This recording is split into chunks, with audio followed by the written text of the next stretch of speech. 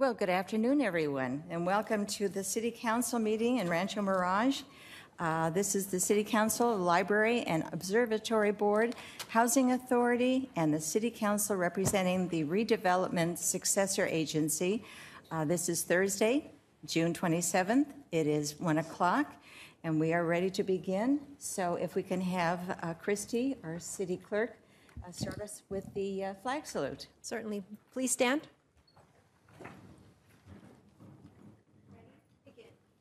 I pledge allegiance to the flag of the United States of America and to the republic for which it stands, one nation, under God, indivisible, with liberty and justice for all. Thank you, Christy. And now if you would take roll. Councilmember Kite? Here. Councilmember Townsend? Here. Councilmember Weil? Here. Mayor Pro Tem Hobart? Here. And Mayor Smotrich. Here. Okay. Well, we have some very special presentations today, and the first one is the pet adoption presentation from Loving All Animals. And we're going to have a special lady come up here. Her name is Tracy, and she's holding a special lady named Marcia. And it's really nice because my middle name is Marcia. Yeah, Marcia. Right. So normally I would come down there, but I don't think I need to because we have good pictures of you right on camera. Yeah, he's a little cutie pie. Okay. Well, my name is Tracy Habajanic, and I work as the director at Loving All Animals, and we are a foster-based organization that take. I was going to say we take them off the kill floor at the shelter, which we do, but lately we've had a lot of people relinquishing their animals to us. Having the demographic here of 65 and older, people are passing away or they're getting sick, and so we have a lot of dogs right now. And there's a big plea for fosters to come and help us to take the dogs so we can get them out of the shelters. We work in conjunction with the other foster groups and rescue groups of the Coachella Valley to hopefully make the Coachella Valley a no-kill zone. So if we take a dog out of the shelter, for instance, we're actually saving 2 dogs because they're freeing up space. And unfortunately, they will euthanize dogs just to free up space, which is crazy. So we need lots of fosters to come and help us with these dogs. And I want to make a special thank you to the city of Rancho Mirage because you have given us a rebate for our adopters. You're the only city right now. Palm Desert is on the heels, but they will only reimburse dogs that are adopted in Palm Desert. But you are honoring everybody, and we really super thank you for that. And I'm a foster failure. That means I fostered, and I failed miserably at it because I kept the dog. But I did come to the city and received over $100 rebate. So that was fantastic, and I want to, it's a good incentive to get people to come and adopt. It is a good incentive. It really is. And can you tell us a little bit more about your foster program? How long does it last? If someone wants to help foster a little pet, how long do they feel their commitment's going to be? And that's a very good question. Depending on the adoptability of the dog, if it's a white fluffy under 10 pounds that's house trained and is the perfect pet that you can fit in your purse, they last about 5 minutes. If we have dogs like this little guy, this little girl, there are puppies quickly as well. But we have a lot of dogs that are not highly adoptable, and it could be up to 2 weeks to 3 weeks possibly. There's a spot on the adoption app or the foster application saying, how long are you willing to foster? And my favorite answer is as long as it takes to get the dog adopted. And we've actually had one dog in for 4 months. But there's a dog for everybody. there certainly is. There really is. I mean, these crazy dogs with 1 eye and 3 legs, and people love it. Yeah. Some people. Absolutely. And, you know, I'd like to mention Dana Hobart because Yes. he's really the one that started this whole program with adopting pets and the city helping out financially. So why don't you take it from here? Well, I remember we used to introduce the dog or cat, but almost always a dog, to the audience. I'd be down there and we'd be holding the animal up. And one of my favorite lines that somewhere along the line I came up with was to encourage people, like all of those who are watching at home this very program, to encourage them that if they're not getting enough love in their lives, the easiest way to increase that component is to adopt one of your dogs. Here, here. I'd also say the thing I like about Loving All Animals, similar to others, but one of the things is you guys are pretty aggressive. And Yes. the example I cite for that, my wife and I have had 2 dogs that we had rescued. And one of the members of your organization, whose name will go not into the annals, came by the house one day and held up a little white, shaggy puppy and said, would you do us a favor and take care of this dog for 2 weeks? I'll be back from wherever she was going. And so we thought, well, we already had 2, but okay, we'll do it. So we took the third dog. And the first day, the dog got to know our other 2 dogs, had a good time, introduced her to the swimming pool, a big yard fenced, and the 3 of them got along famously. So the next day then, we decided to take her to get groomed to allow her to shine and would help find a home for her. And as I was backing out, Vicky was holding the dog in her arms, and as soon as the rear wheels touched the street, the dog began just shaking like a leaf, just horribly, uncontrolled shaking, and all of a sudden passed out. And so instead of driving to the groomers, we drove to the vet. And he looked at her, said that it was a condition that occurs, blah, blah, blah. But then we got home, and 2 weeks later, nobody from Loving All Animals came by to pick her up. Oh. And 3 weeks later, and 4 weeks later, it was the same. And we finally figured out what the problem was. She had never had a second seizure. And I came to the conclusion, because I'm a pretty smart guy, you know, and I can add together up these numbers. And she never had another seizure, which told me that after a day of playing with our other 2 dogs and playing in the yard and all of that, she figured this was her place, and I think she faked the seizure. Because she knew we'd never find a home for the dog that had seizures. And that was about 6 or 8 years ago, and she hadn't had a seizure since, so I know that she was just acting it out. Anyway, you guys do a tremendous job. Thank you. And I hope that our residents who do need a little love in their lives will give you a call. Well, that's really good for health reasons as well. It lowers your blood pressure, gets you off the couch, gets you outside, walk the dog. It's great for a bunch of things. And thank you so much for having us. We were, as I mentioned, we were foster-based. We still are foster-based, but we were just gifted a shelter. And that shelter is on 51st and Jackson, between Calhoun and Jackson on 51st. And we are allowed to have up to 10 dogs and as many puppies under the age of 4 months that we can handle, and up to 9 cats. So hopefully we'll get our customers that were previously in Palm Desert to get out there and adopt a dog. And what's your phone number again? It's 760-834-7000. Say it again. 834-7000. 760. 60, you bet. And who is this? Having us. Who is this one you have with you? This is, well, this, funny you should ask. This little darling was found in a box of puppies at the side of the road, which we see a lot of in 120-degree heat. The mommy, we're not sure where she was, but somebody basically dumped them. They came to the shelter, and they called them after the Brady Bunch. Marsha, Greg, you know, all the rest of it. So this is Marsha, Marsha, Marsha. And We've got a Marcia, lot of these guys at the shelter right now. We've got and Marcia's 5 weeks old. She does, and she had coccidia and giardia, unfortunately, and so did the other puppies. We lost 2 of them, unfortunately, but they are rebounding, as you can see, and will be available for adoption in about 3 weeks. It's very exciting. Yeah. Okay. Well, we certainly appreciate your Thank coming. you. Appreciate it. And you're She looks very natural in your arms. Well, she's just a little love bug. She's not squirmy, thank the Lord. Yes. Thank you so much for having us. Thank you so Okay, much. thank you. And just as an additional reminder, that's okay.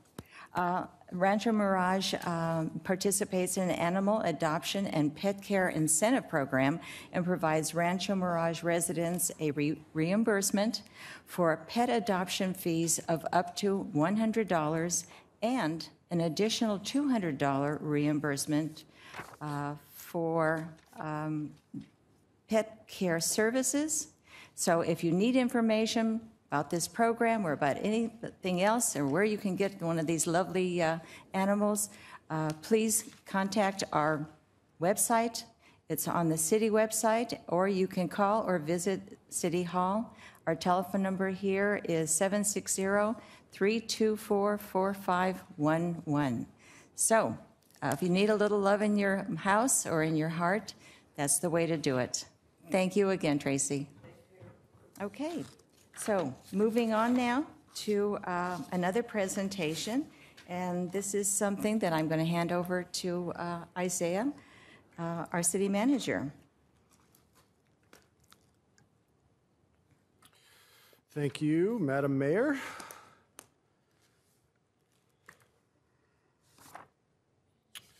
All right. The fun part of the job. Today we get to recognize two of our longer-term employees. They are moving into the next phases of their life, retirement, after a long and productive career for the city of Rancho Mirage. So the first employee that we're going to recognize is Dave Martin. So Dave, come on down. I'm going to make you stand up front while we talk about you.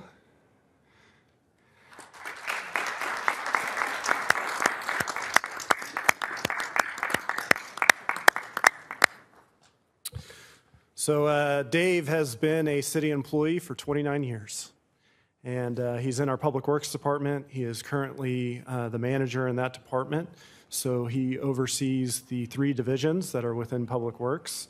And after 29 years within the department, Dave has done everything and seen everything. So our city was very different 29 years ago, and Dave has been an important part of the development of our community. And one of the first impressions you get when you come into Rancho Mirage is how beautiful it is. Our streets, our parks, our medians, they're all well maintained, and that's because of the hard work of people like Dave in our Public Works Department. And even when it gets 120 outside, they're out there on the street taking care of things. After we have big wind events, they're out there taking the sand off the roadways so that it doesn't turn into PM10.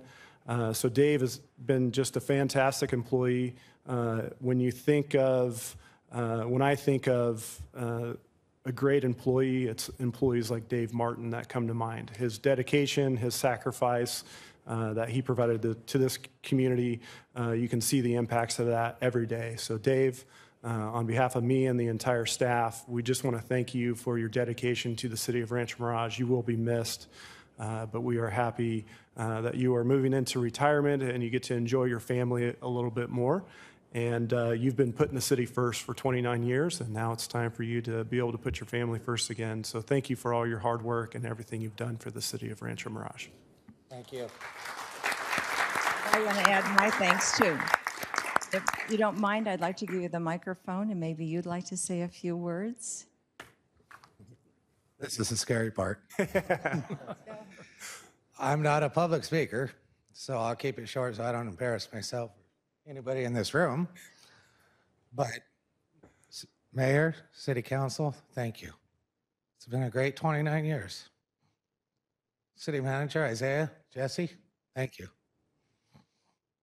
And if it wasn't for all those people out there, I wouldn't have been a success or succeeded the way that I did. So thank you, all of you. And if I can have the city council members come down for a photo. Come on down. Richard, Ted, everybody. You've really been quite a fixture here for so long. We're so proud and we're so sorry that we're losing you, but we know you're going on to a new adventure and a new chapter in your life. and we're thrilled for you. So you're very special, and we've all worked very closely with you. Thank you. There's also a plaque there for him you want to present. Okay. Well, why don't we just...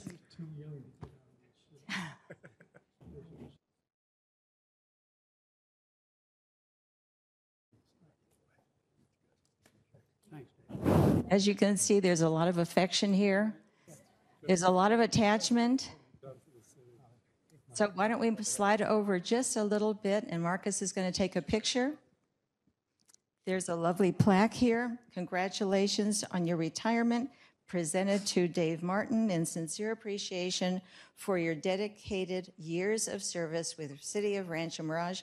We hope that you enjoy your well-deserved retirement, 1990 to 2019. Wow. It's quite an accomplishment. Okay, everyone huddle in.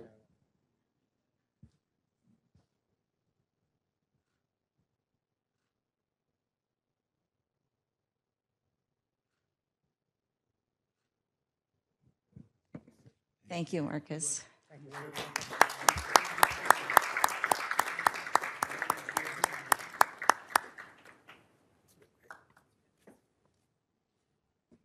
Okay, I'll send it back to Isaiah.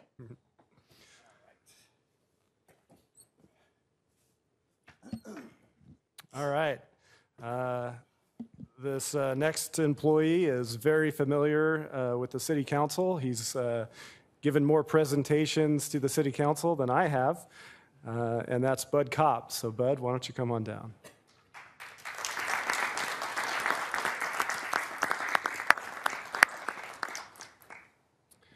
So Bud is our planning manager, and he's been with the city since 2007. And one of the great things about planning, and we were just talking about how beautiful Rancho Mirage is and what it takes to maintain that. A key component of making sure that our city develops in the way that we want it to is the planning department.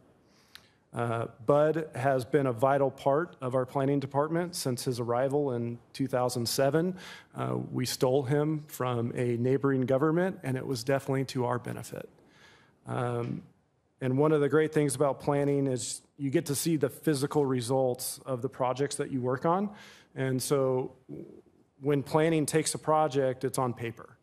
And they really have to think about the potential impacts of that project and what that will do to the community. It takes somebody with unique vision to be able to anticipate potential issues of a project. And some of the key projects that Bud has worked on throughout his career have been the Palm Valley School Master Plan, the Sunnylands Visitor Center, multiple projects at Eisenhower Medical Center, one of the most highly utilized parks in our city, the Rancho Mirage Dog Park. He was vital in the development of the Del Webb project. And just to speak to Bud's character, we tasked him with a very big project right before he's leaving us, and that was with the Section 31 and the review of a 1,000-page environmental impact report. And as the council is well aware of, if we ever had a key project going through the process, we wanted Bud on it. Just because of his thoughtful nature and his track record of being able to spot things that maybe most people would miss. And his comments and input during the process definitely led to a better result every time. And Bud takes a special person with a special skill set to be able to do that. And I wanted to thank you for your hard work all the way through your last day. That was a big project that we just handed it to you. And Bud's comment to me when we talked to him about this project, it would have been, very easy for somebody to hit cruise control and not take on such a tedious project right before they leave. But when we were talking to Bud about it, he said, I love the city, and I'm going to do everything I can to get this project done before I leave. And Bud, thank you for that. And that's the attitude you've had your entire career. You've put the city first, and we are much better off because of you. So thank you for everything you've done for the city of Rancho Mirage. My personal thanks also In fact, why don't we walk right over here, and I will give you your plaque. And we're thrilled to be able to present it to you. Congratulations on your retirement, presented to Bud Kopp in sincere appreciation for your dedicated years of service with the City of Rancho Mirage. We hope that you enjoy your retirement, which is well-deserved, 2007 to 2019. And I would love for you to say a few words, but if you've ever gone into Bud's office, and he has worked so closely with so many of us for so many years, it's such a treat having him describe all these fine details that he has managed to pick up, and little idiosyncrasies that most people wouldn't notice, but he has. And he explains everything to the detail so beautifully, and we're so glad that we've had you for all these years, and we wish you all the best, and maybe you'll say a few words. Thank you.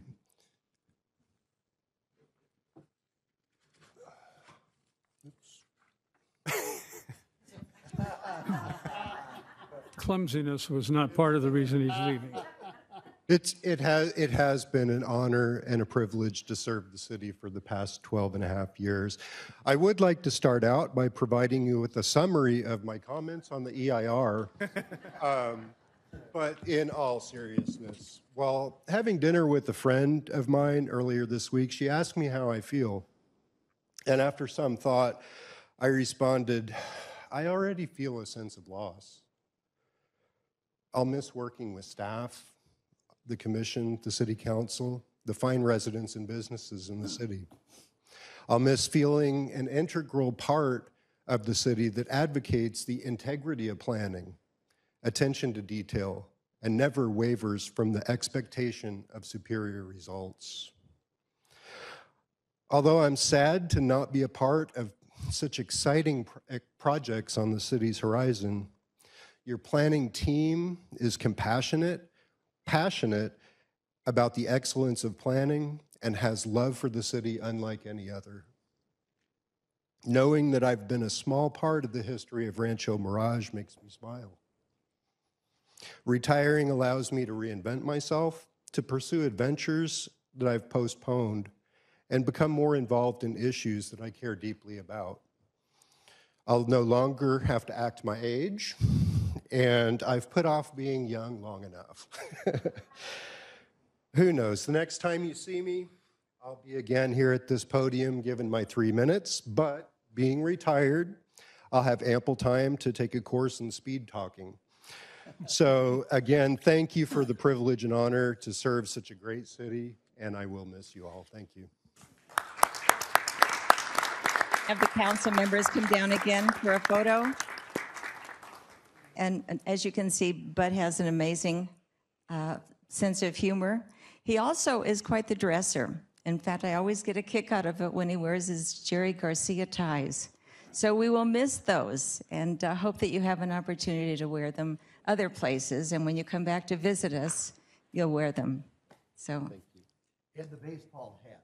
Oh, yes. Yes. All the baseball hats of his office. Yep.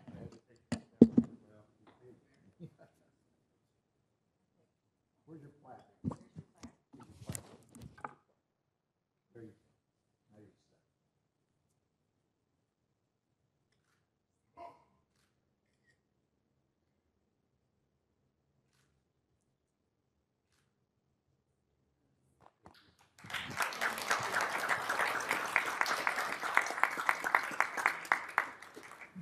Excuse me.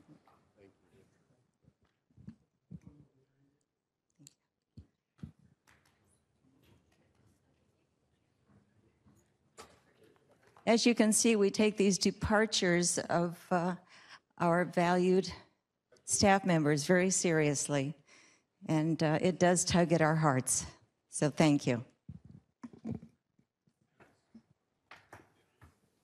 Shows the dedication and love that our staff has for this city and ensuring the quality of life within their work product and always being mindful of our residents. So thank you to Bud and Dave. Okay, Well, now we're going to move on to the non-agenda public comments, and this is an opportunity for the public to speak on issues that are not on the agenda for a maximum of 3 minutes per speaker, and we have a couple of speakers here, and first in line is Katie Stice. She is our new executive director from our Chamber of Commerce. She's been there for a while, and we just value everything she does. She's a real gem, so welcome. Much. Thank you, Madam Mayor, council members, city staff, and the guests that are here today. It's my pleasure to take the time to thank council for their continued Chamber of Commerce support. With a renewed contract, we're able to serve and provide a stronger business community. The Chamber has a rare momentum and trust within the community, and it's not taken for granted. The bottom line is that we are laser focused on positive economic impact.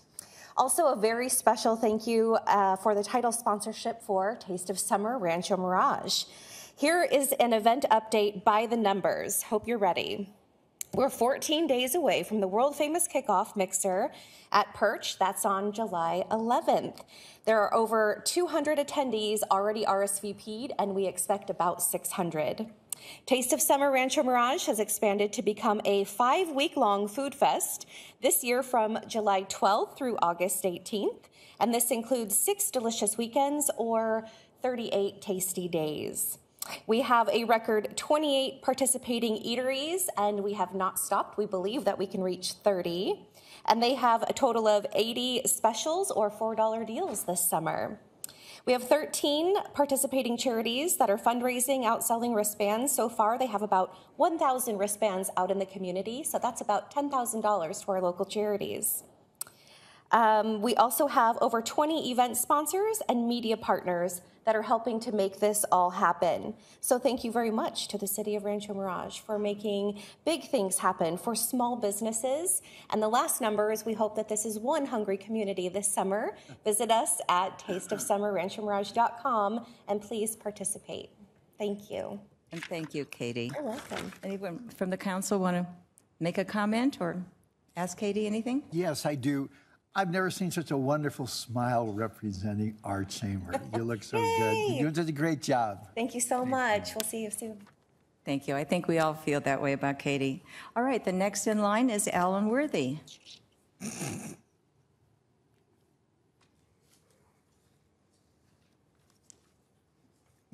Good afternoon. We're going to have some good news today, too, if you're ready for that. So first of all, I want to thank you, Mr. Attorney, and all of you. Congratulations, I'm trying to say, about closing or this lawsuit you've had over the land here.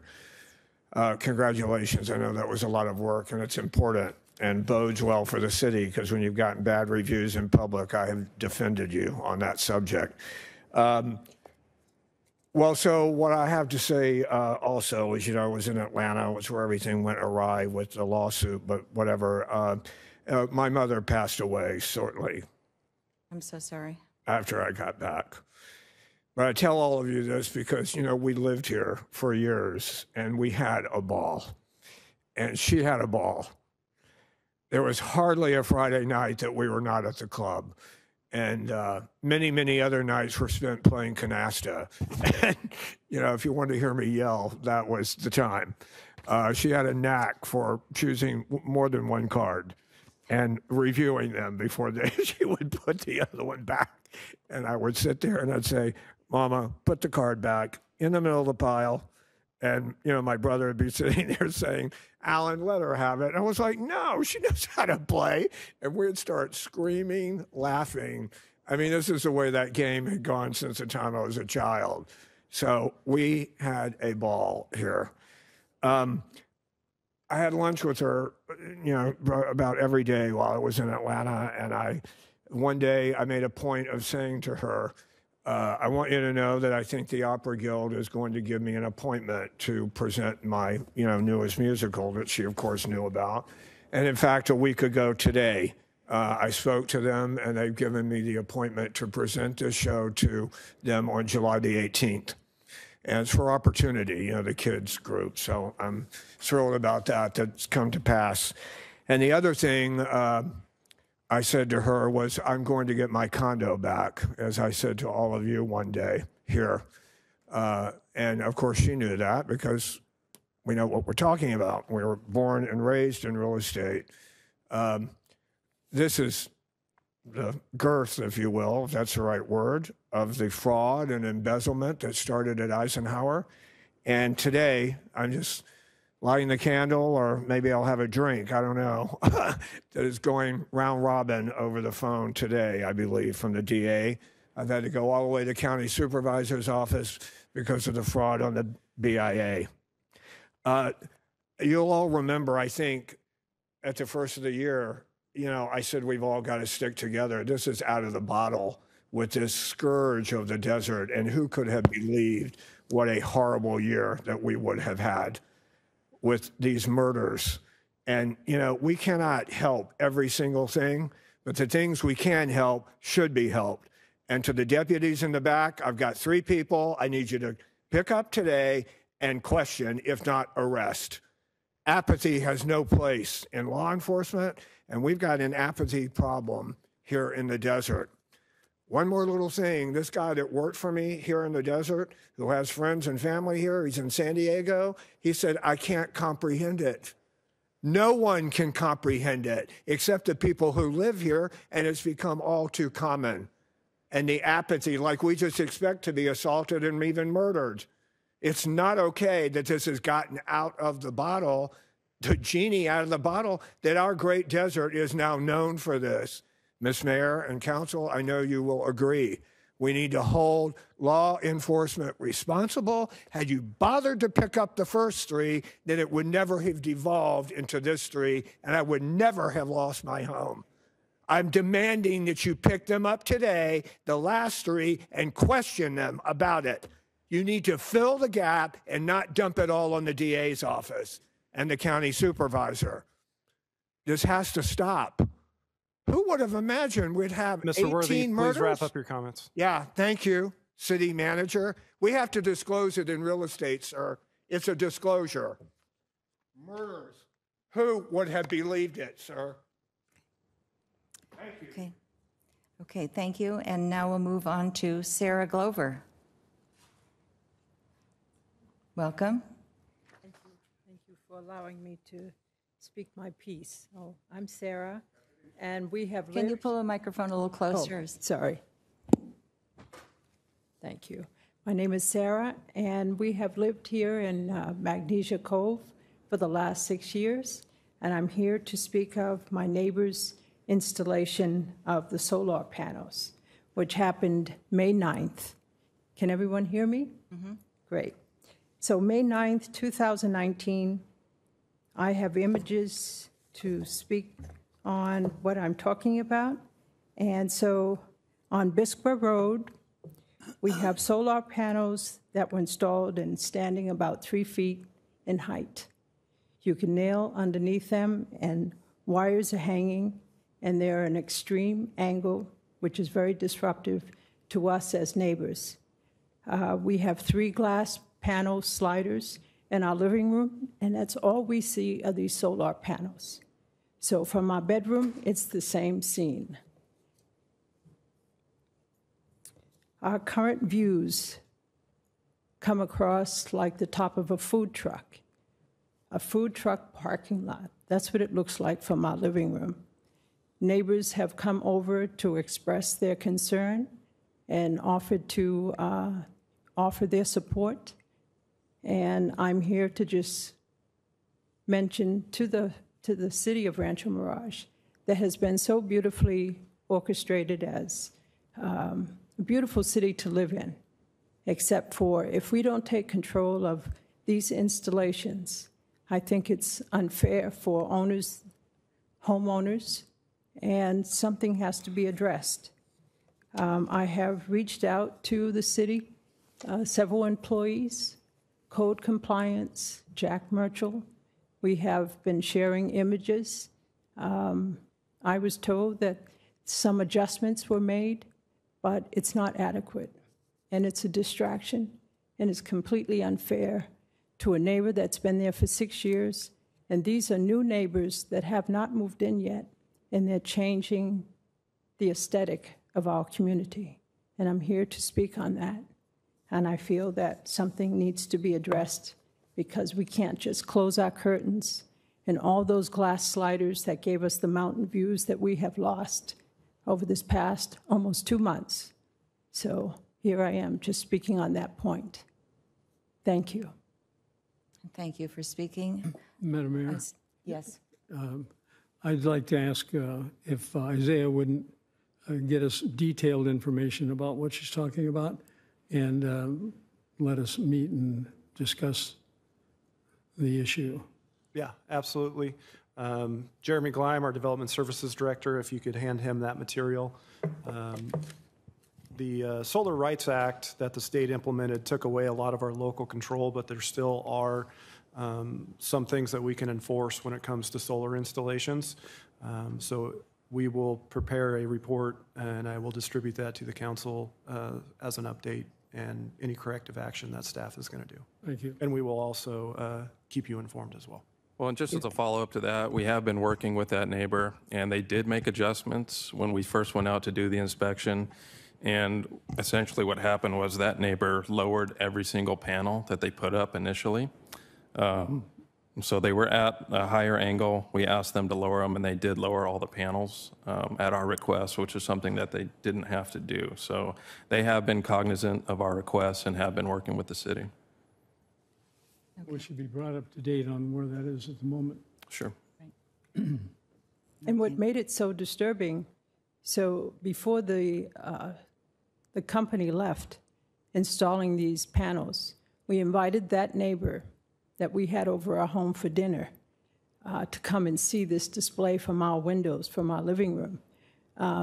He was not happy with what he looked at, but he has stopped speaking to us ever since.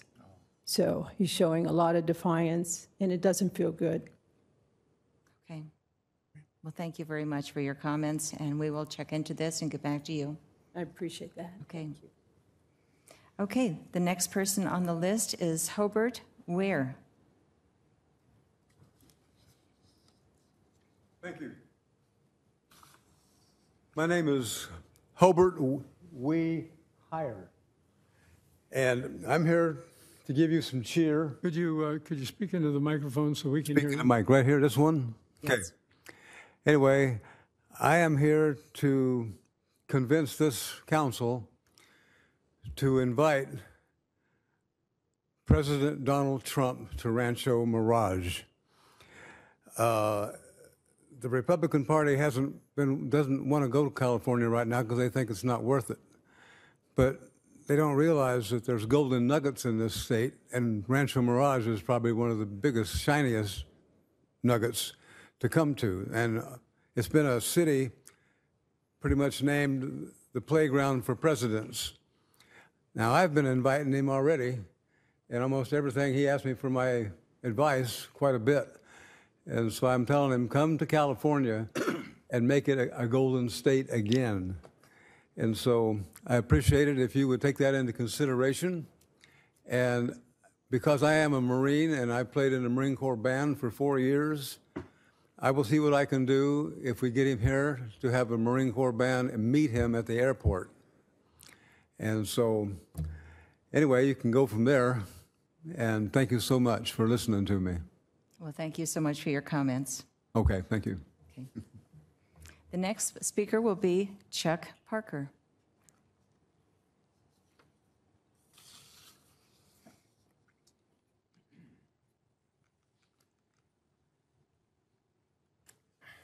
Hi, good afternoon. I'm really happy to be back. I want to start. Oh, Chuck Parker. My address is P.O. Box in Palm Desert. I live in Bermuda Dunes. And we were here last on April 9th for the study session that you hosted on the Salton Sea, and we're very grateful for that opportunity. I look at it as one of the main highlights in our efforts to get all of the cities to pass resolutions in favor of including water import from either the Sea of Cortez or the Pacific Ocean to the Salton Sea. And since we were here, on April 9th, we had resolutions from Desert Hot Springs and Palm Desert. Since then, the cities of La Quinta, Indio and Palm Springs have also passed resolutions. And I've left a folder with Christy. She's going to give them to you after the meeting with copies of those resolutions, except for La Quinta, which they sent it to me in a format that I couldn't figure out how to print, but it's the same. 3 of them, La Quinta, Palm Desert, and Desert Hot Springs, were amendments to the MOU between Riverside and Imperial counties. The last 2, Indio and Palm Springs, are resolutions which stand alone and are not connected to the MOU. As you know, Supervisor Perez's office had an objection to amending the MOU, so we figured let's just offer the resolution to councils who want to pass it so they won't have to amend the MOU, because a lot of council people were saying, we support the idea of water import, but we don't want to interfere with the MOU and the wishes of the supervisor. And the last version of the resolution from Palm Springs, we understand from Councilman Jeff Kors in Palm Springs, the wording there was actually approved by Supervisor Perez. He took out, all he did was he took out the word ocean. So it doesn't say ocean water import, it just says water import. So, I mean, that's fine with us. So the other thing is, in addition to the 2 projects that were presented here to import water by GEI and by National, there's another project which says that it can bring in water much cheaper, $600 million to bring in water by a canal from the Sea of Cortez. This is by, it's called the Sea-to-Sea Group, and when I get a copy of their proposal, I'll email it to you if you'd like to look at it. It's kind of interesting because it is cheaper and it can be done more quickly. So I want to thank you all so much. I get a good, such a good feeling coming here. I worked for the post office 28 years, and I wish I'd have worked here. I mean, they never they never did anything like that for me. But it's been a pleasure. Thank you. And I'm here to ask you to please put a motion on the agenda to pass a resolution in support of water import as part of the long-term solution for the Salton Sea. Thank you. Before you leave. Yeah, I wanted to ask you in connection with the supervisor's modification, did the supervisor give any reason, did he give any reason for eliminating the word salt so that when we say importing water, we would know we were talking about seawater, Sea of Cortez or Pacific Ocean? Right. And he took that word out, salt, left in water. Did he explain why that was a significant matter to him? I don't know. He hasn't offered us any explanation, and Councilman Kors didn't offer any explanation. So it's a little bit of a mystery to me because I don't see how it really alters the equation, because I don't see where else they could import water from besides the ocean or the Sea of Cortez. So that remains to be seen. We don't know. I don't know the answer to that. But you can, later, if you look at those, you'll see that the wording is it's a very slight alteration in the wording. Well, it's slight, but anybody that reads it knows there's only one area to import from that we're not already getting water from. Certainly not going to be from the Colorado River. Right. So what other source of water is there, and what is the objective to be gained by leaving the word salt out? Well, I will contact the supervisor's office and get an answer for you, because that's a very good question. It's been bothering me, but I just didn't follow up on it. I didn't actually want to disturb the hornet's nest very much. But I think we need an answer to that question, and I will do my best to get you an answer to that. Thank you. Because there was some discussion at a meeting that the State Water Board held in North Shore about a month ago, where Phil Rosentrader, who was here also from the Salton Sea Authority, was speaking on behalf of the long-term committee of the 10-year plan, and he was saying they were looking at cleaning up water going into the Salton Sea as one way to get better water. That would be the New River mostly, and the Alamo River, and also others. He said other sources of water, which I don't know what that would be unless they want to pump water out of the aquifer, which that doesn't sound like a good idea to me either. But I will contact both him and Supervisor Perez's office and get an answer. Thank you. You let me know. Yes, I will. Thank you. Thank you. Thank you, Mr. Parker. All right, the next person to be called upon is Laura Ramsey.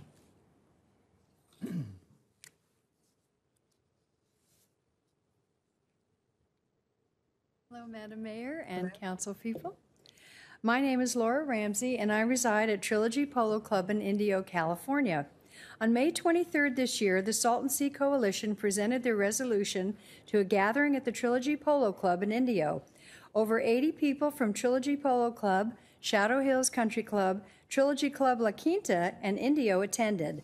We also invited the Torres Martinez Desert Cahuilla Indians to join us for their valuable input on the Salton Sea crisis. Virtually all of the feedback from the many attendees was positive in regards to the proposals of the Salton Sea Coalition. This was true across the political spectrum. Many of our residents are concerned with the immediate health issues the Salton Sea crisis is presenting and want to find a solution before the situation worsens. I volunteer at Roosevelt Elementary School in Indio, and I've observed possible health issues with the children, from poor air quality illnesses such as asthma, type conditions to spontaneous bloody noses.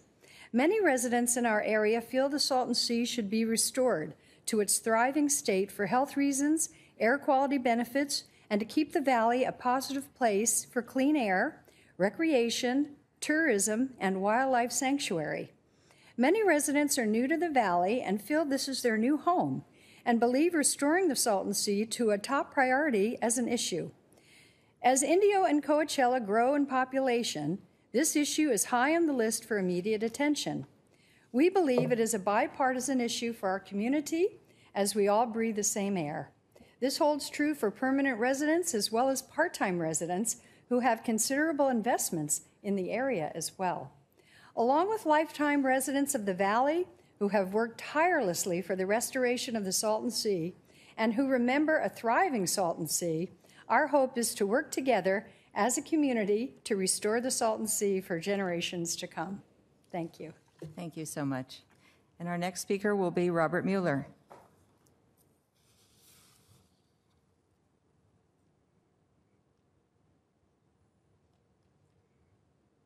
Good afternoon, Mayor, City Council.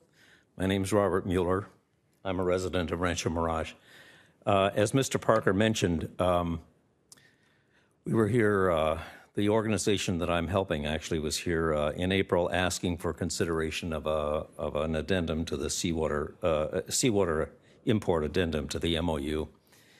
And fortunately, in response, the city kindly organized a study session, and the study session actually became a watershed for this organization. And the amount of information that was available was tremendous. And as you probably know, there were representatives from other cities that attended that. And as a result, the way became clear for a number of additional cities to either approve the addendum or a resolution that they independently authored. Moreover, the study session opened the doors to dialogue now with some local Indian tribes, and also there's an outreach to Imperial County. So the next steps for this group are a series of public forums in the Valley. We're working with some organizations now. There's a lot of interest in garnering presentations at individual clubs. And so I think you'll see the topic rise greatly in terms of visibility. There are only 4 cities remaining in the Valley that are yet to consider or vote on, I should say, the addendum or a resolution. Rancho Mirage is one of them. So we'd like to ask you, as Mr. Parker asked, we'd like you to kindly consider putting either the addendum or a resolution on the City Council agenda. Also, as part of the public outreach, there'll be a series of public forums, and I'm not sure what the process is, but we'd also like the city to consider a forum at the Rancho Mirage Library. This is not something that would be exclusive for this group. I think it would be very helpful to have groups of various viewpoints regarding the Salton Sea. But it's obvious that solutions to the Salton Sea are more than 10 years away, and the Salton Sea's condition is already quite dire. in 10 years, it'll be quite severe. So I think the time is now. Thank you very much for listening. Thank you for your comments. And the next speaker will be Pat Leach.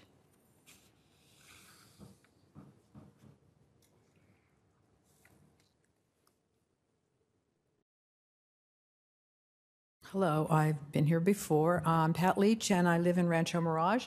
And I was at the study session, and I was really proud that Rancho Mirage was the cornerstone in getting more information out. And I think a lot of the cities voted for this because of what happened here. I do want this to be on our agenda as soon as possible. I attended AmDocs this March, and there was a film made by somebody from Massachusetts. And basically, the film, and there were high school students at this film, they were included.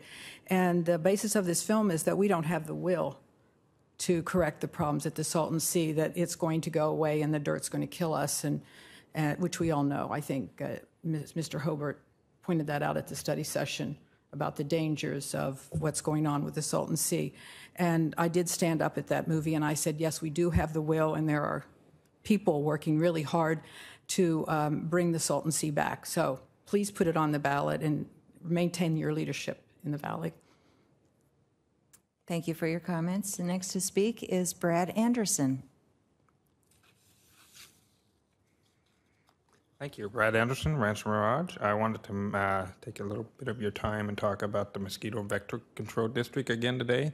I'm sure you're well aware that the West Nile virus has been detected most everywhere in this valley, and you have St. Louis encephalitis that you have 2 positives down in the Thermo area now. And that's, well, anyway, that's worse. But I wanted to emphasize that I know that the Vector Control District is not performing all the duties they need to do to curb this explosion or epidemic or close to epidemic, but conditions that of this West Nile virus, and all it is mosquito counts, and all we have to do is keep the mosquito counts down, and that's a doable thing if they're doing it with all the people they have. I believe that they don't have a first staff; they're working understaffed, and I know this is the only place in the country right now that is so extreme, and we're in the middle of the desert. It's unbelievable, really. I would imagine for anybody outside of this area to see this. And they need to ask for assistance from other vector control agencies, from the state of California, from even California Department of Food and Agriculture, USDA, anybody that can do this, because I've done it in the past. I used to work for the state, and I worked on invasive species, and I know what I'm talking about. And they can't do it alone. Apparently, they're not performing the duties as they should, like I stated before. And these area applications of pesticides, that's a short-term solution, but also it's probably not going to work to the extent that they want it to. And you got to remember, when they're using area-type pesticide applications, that's a last-ditch effort. This is an aquatic insect. They can kill it in the water stage or in the larval stage in the water. And when you're spraying pesticides through the air, you're killing everything. That's and that's that's counterproductive to what you want to do. So I know the Vector Control District. I know the shorthand it, and they're not. I blame mainly the administrative staff, but 3 minutes is not enough to talk about this, but I just know they're not doing what they need to do. They need outside assistance, somebody to come in, public health, to come in and assist them, manage them, because we're going through the same thing we did about 10 years ago. And thank you. Thank you for your comments. The next person to speak is Wally Melendez.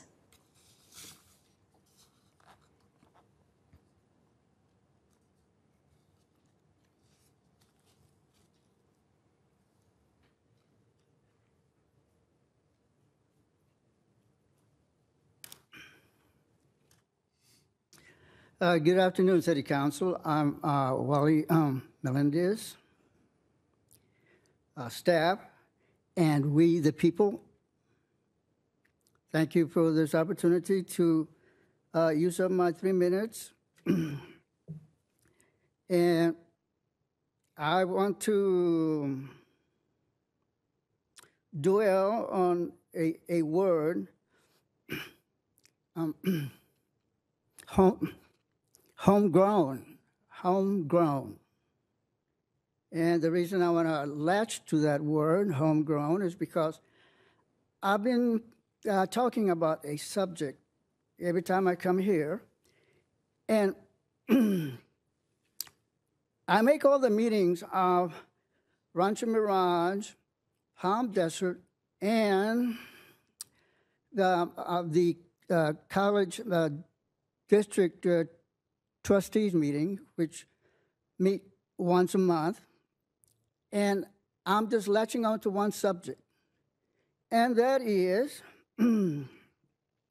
education, of course. And to that point, what I mean by that, and everybody knows this, I've been here many times, is I'm talking specifically about our homegrown college, which is the College of the Desert. And the reason that I keep pointing that out is because we in the Coachella Valley live in a desert, and the name of the college is College of the Desert, which to me points out that our College of the Desert, and I have 1 minute left, is our homegrown college. And being this, the Coachella Valley is a very unique place because not everybody can survive the desert. It's a harsh place. The first summer I had here, I had problems. So I learned a few tricks how to survive in the desert. Plenty of water, one thing. So, yes, I make all the meetings of Rancho Mirage, Palm Desert, and the college trustees. And I intend to make another meeting regularly, but they won't meet again until September the 30th, and that's the Coachella Valley Association of Governments, CVAG. I intend to make those, the executive meetings. Now, I have 4 seconds to let, and I haven't even pointed out what I'm here for. I'm here to convert this College of the Desert to a 4-year college. That's what I'm here for. Okay. Well, thank you so much for your comments. Thank you, Mayor. All right. And that's what I'm pushing. Okay. And I will continue pushing. Thank you very much. You are welcome. All right, that finishes our speakers that have turned in a yellow slip. Yes, Dana. Madam Mayor. There we go. Madam Mayor, I would like to suggest that our city manager prepare a draft resolution supporting water import, maybe 2 drafts, one draft supporting saltwater import and one draft not supporting saltwater import. And my hope would be that we could have that issue come back to be put on the agenda for our next meeting, where we can discuss that topic. And I'm at wit's end in trying to determine why the county resolution is kept apart from any reference to salt water. They recognize the need for imported water,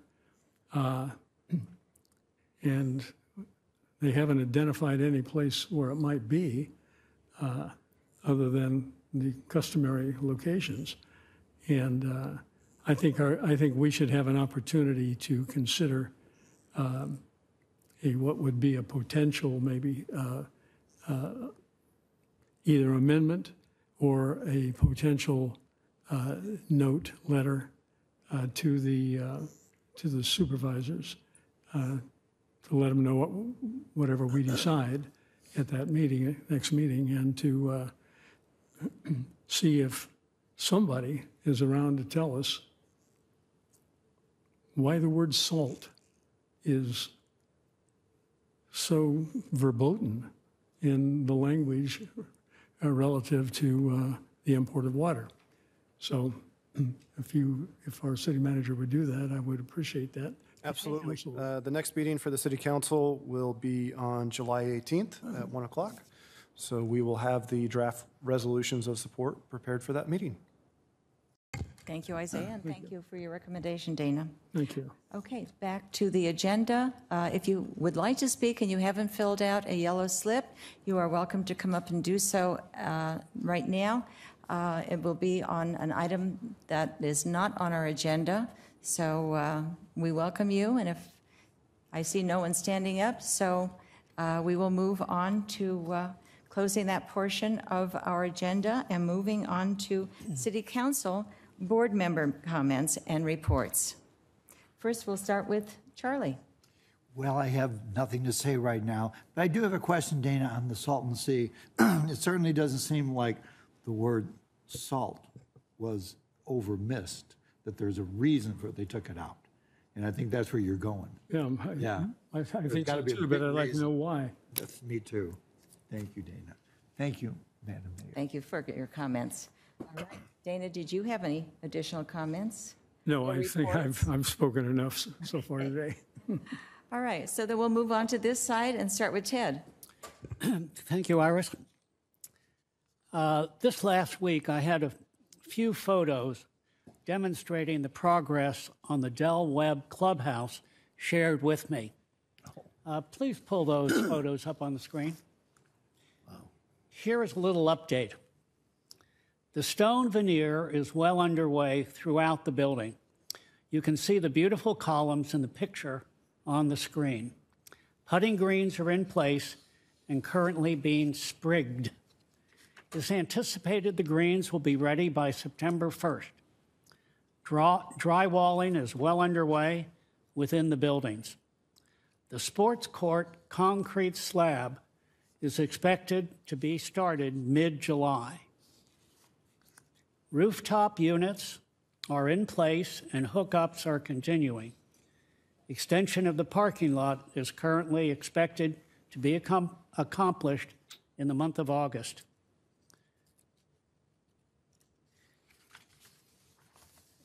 The population of the building with movable furniture and fixtures as fitness equipment, galley/bar equipment, and the golf simulator are expected in early November. The golf simulator, by the way, is a program where you can literally play different courses around the world, and that's going to be installed at the clubhouse at Del Webb. They're really doing some exciting things.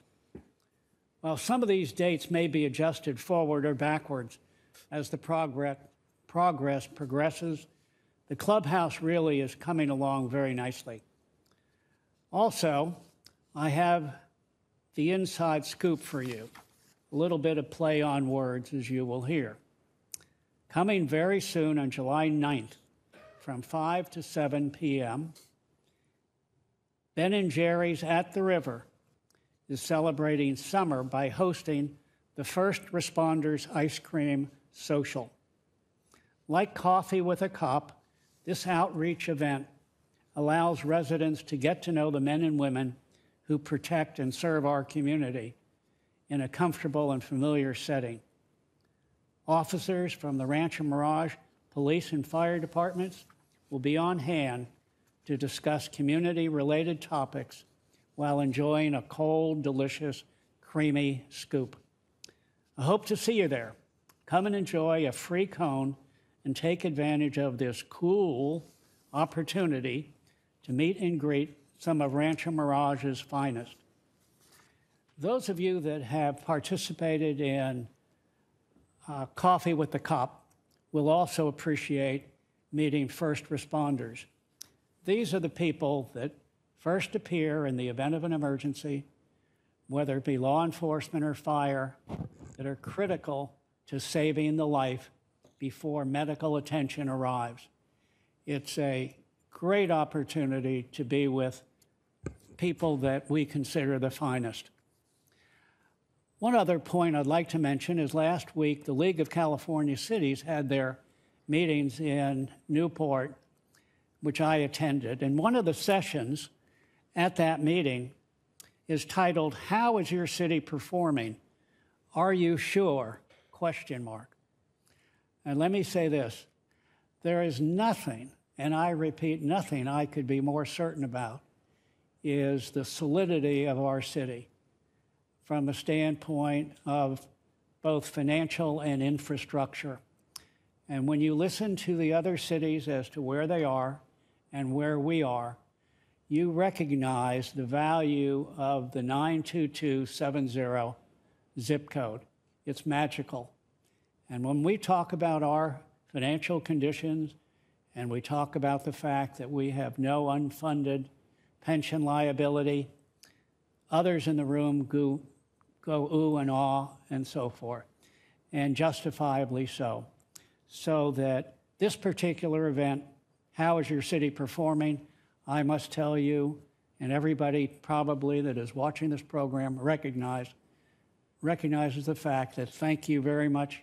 We're doing extremely well. Thank you. Thank you, Ted. Next will be Richard. Thank you, Mayor. And thank you, Ted. Ted briefly touched on the meeting which we attended in Newport from the League of California Cities. They do this annually, and they bring together the best and brightest people in city management to talk about how your city's doing, but also bringing you together to learn a lot more about how it does operate. So there were several really outstanding sessions that I was able to attend. One of them had to do with engaging social media with your city, which is continuing to get more and more attention. Also, there was a session on tackling homelessness and one on effective communication skills between the city council and the city manager. So we all learned a little bit better as to how we communicate, the best way to go forward with the direction of the city. And it was a very interesting meeting. And of course, we had one of the best city managers there to partake in the event. The last day, the advanced leadership focus was on city finances and mastering the role of the council member. So we learned a lot more about our own finances. And as Ted mentioned, we are probably one of the top cities in the state of California as far as being quality, financially very strong. So overall, the 3 days provided insight on the running of a successful city in today's challenging times. And we'll look forward to going back year after year and meeting with our peers to learn more about making your city is the best it can be. Thank you, Mayor. You're welcome. Now, are you going to go on with your next presentation from? If you would like, or I can go after you, whichever you. Go right ahead. Okay. Thank you. And this is a little bit different topic than we've been talking about. But as you know, the city supports various nonprofits in the community. These nonprofits are crucial to filling the gaps of community need that are not fully met by either public or private sectors.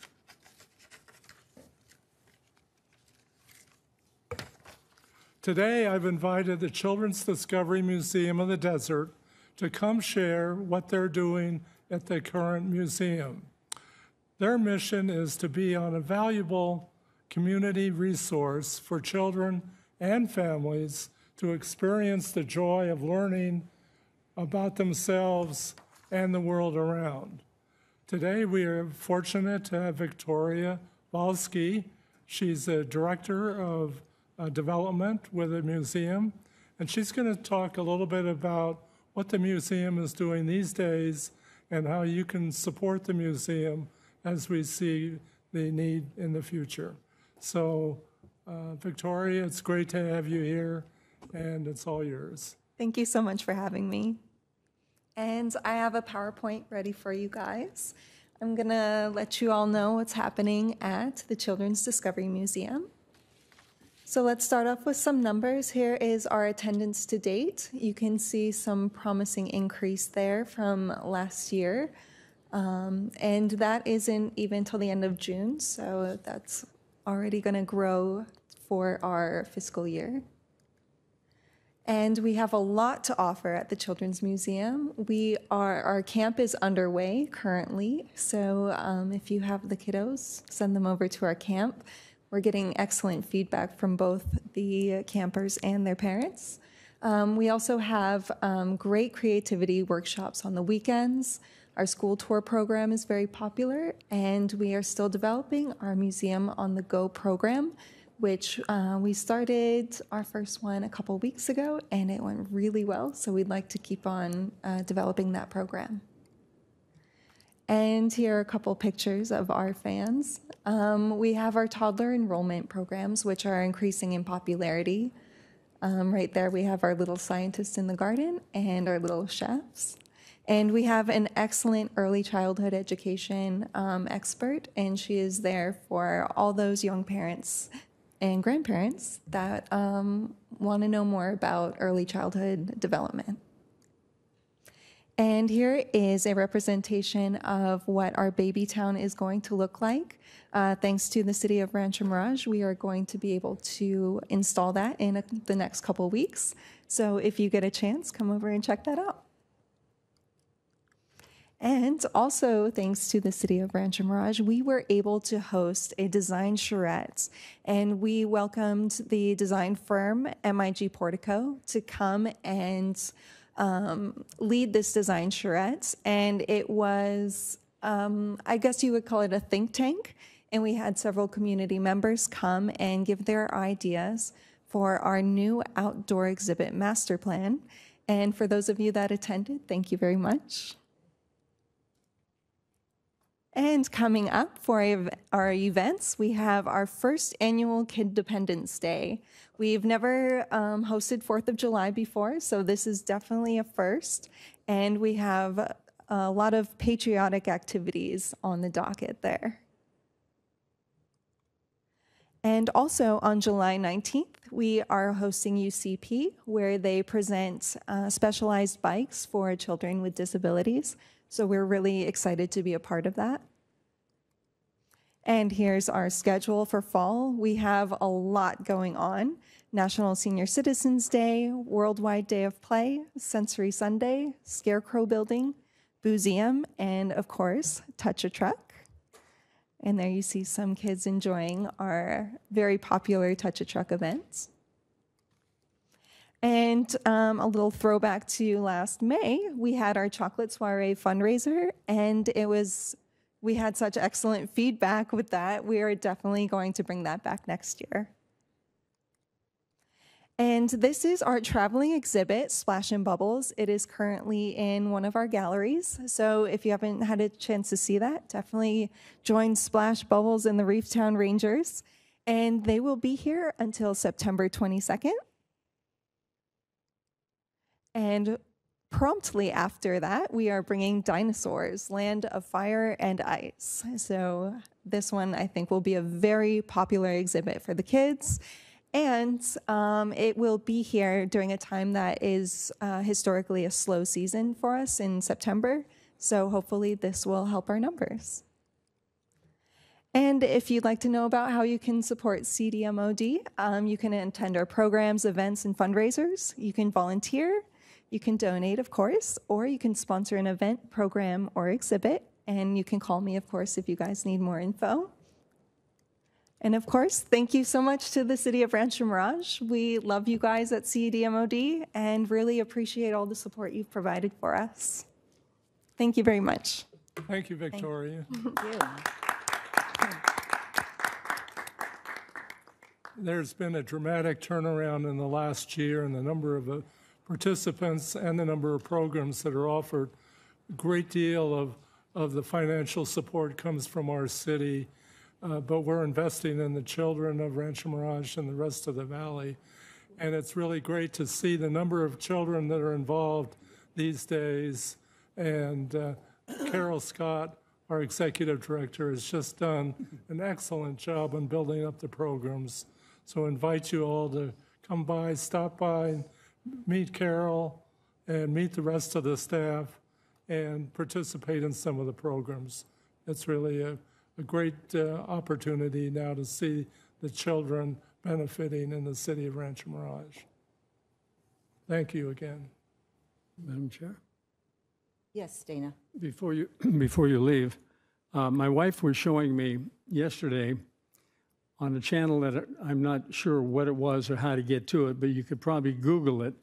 If you Googled petting a live whale, it is one of the most interesting videos I've seen, but it's somebody on like a rubber raft out in the ocean, wild ocean, with a major size whale, bringing its head up to be petted by the fella who was in the rubber raft or whatever raft it was.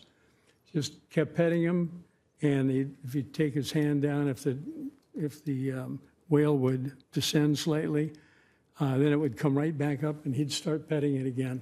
It is one of the most fascinating things I've ever seen.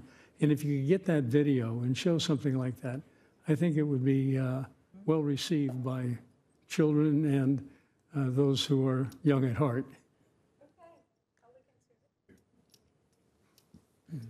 Thank you, Dana.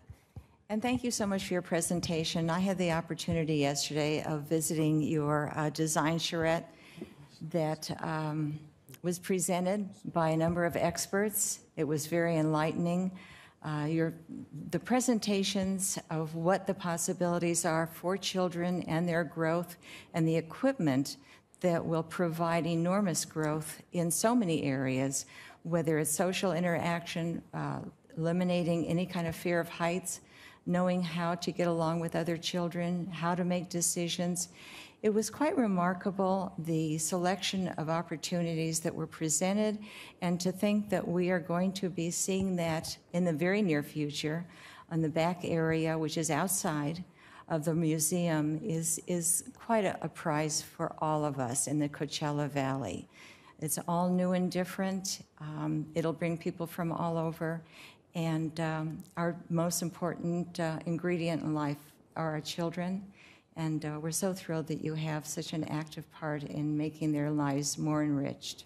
So thank you again. Okay, any other comments about? Okay. All righty, thank you again. So now I will move on to my comments about the League of Cities workshop and seminar. I attended also, and it was quite a place.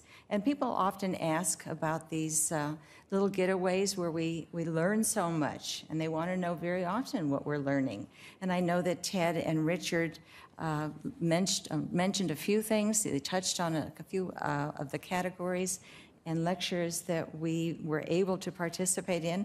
But I did put together a few photos that will give you a little bit more insight, because one of the first lectures that I attended was effective communications with staff and colleagues, the words to say, how to use them, and how not to use them.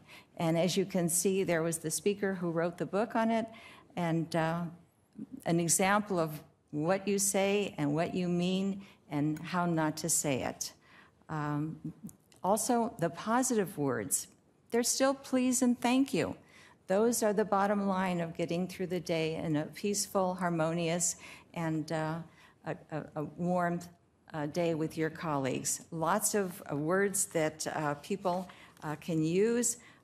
Thankful, awesome, grateful, wonderful, admirable. These are the things that people very often forget to use when they're dealing with a colleague or a staff member. Everyone wants to be appreciated.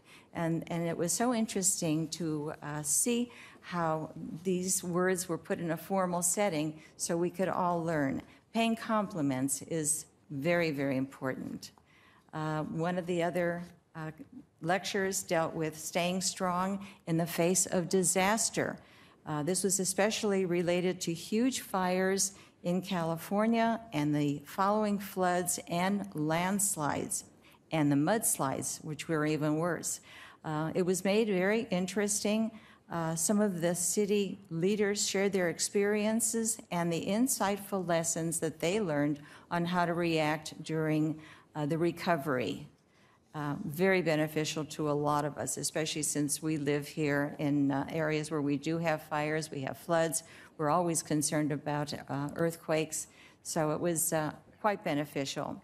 Also, how to develop successful city-school partnerships and the future of the local government workforce. Demystifying land use and planning. This session featured the fundamentals of working with staff members to reach the greatest potential possible. And of course, there were sessions dealing with homelessness, city leadership, city finances, and much, much more. As you can see, there were a number of topics touched on: affordable housing, development investment programs. Could you put the back up a little bit for a minute? Housing development incentives, upzones around transit areas. And one of the ones that a lot of us found interesting were the limits that single-family only zoning is going to have.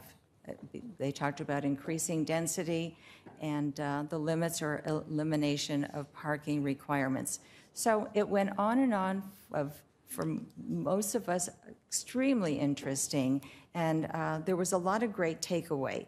And it was very informative, and we all came away much more enriched on how to run a better city possibly, but how much more that we appreciate the city of Rancho Mirage. And for all of us who have worked in other cities, as Ted and Richard have said, Rancho Mirage is quite a gem. We get letters all the time from people who come here to work, developers, people who are in the workforce, and they compliment us on our fire department, our law enforcement, our ability to put programs through, our ability to get their permits put through quickly. So we are thrilled with what we're doing, but it's always good to hear what other people are doing, just so we can get a little bit more insight. So it was a great opportunity, and it was a lot of good stuff. So the next thing I wanted to mention also is heat, warming, and heat stroke.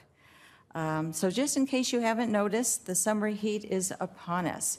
So during this time, it is important to remember to keep yourself and your pets safe. And here are just a few tips on staying cool.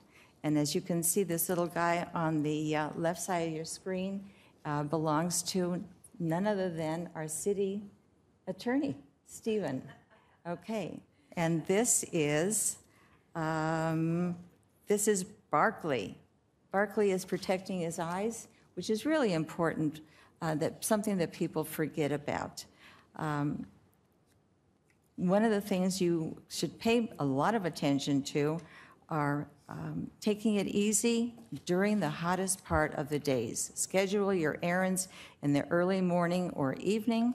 Wear a hat with a large brim or keep an umbrella on hand and remember to use it. I use mine all the time walking to and from the car, and people very often comment about what a smart idea is, especially when they go into hot areas. Third of all, wear loose-fitting clothing and be sure to drink lots of fluids.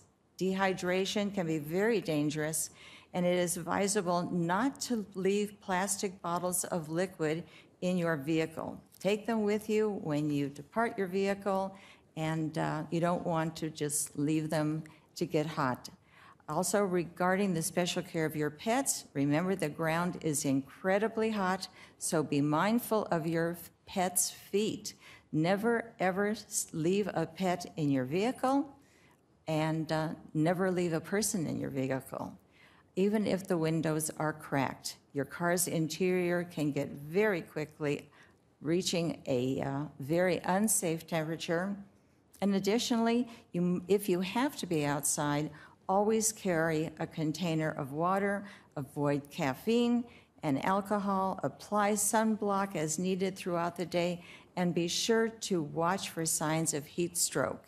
This is something that a lot of people don't even think about, but as you can see, you would stop sweating, you get dry, hot, red skin, you might become dizzy or have headaches, you would have shallow breathing, you might get nauseous, or even lose consciousness.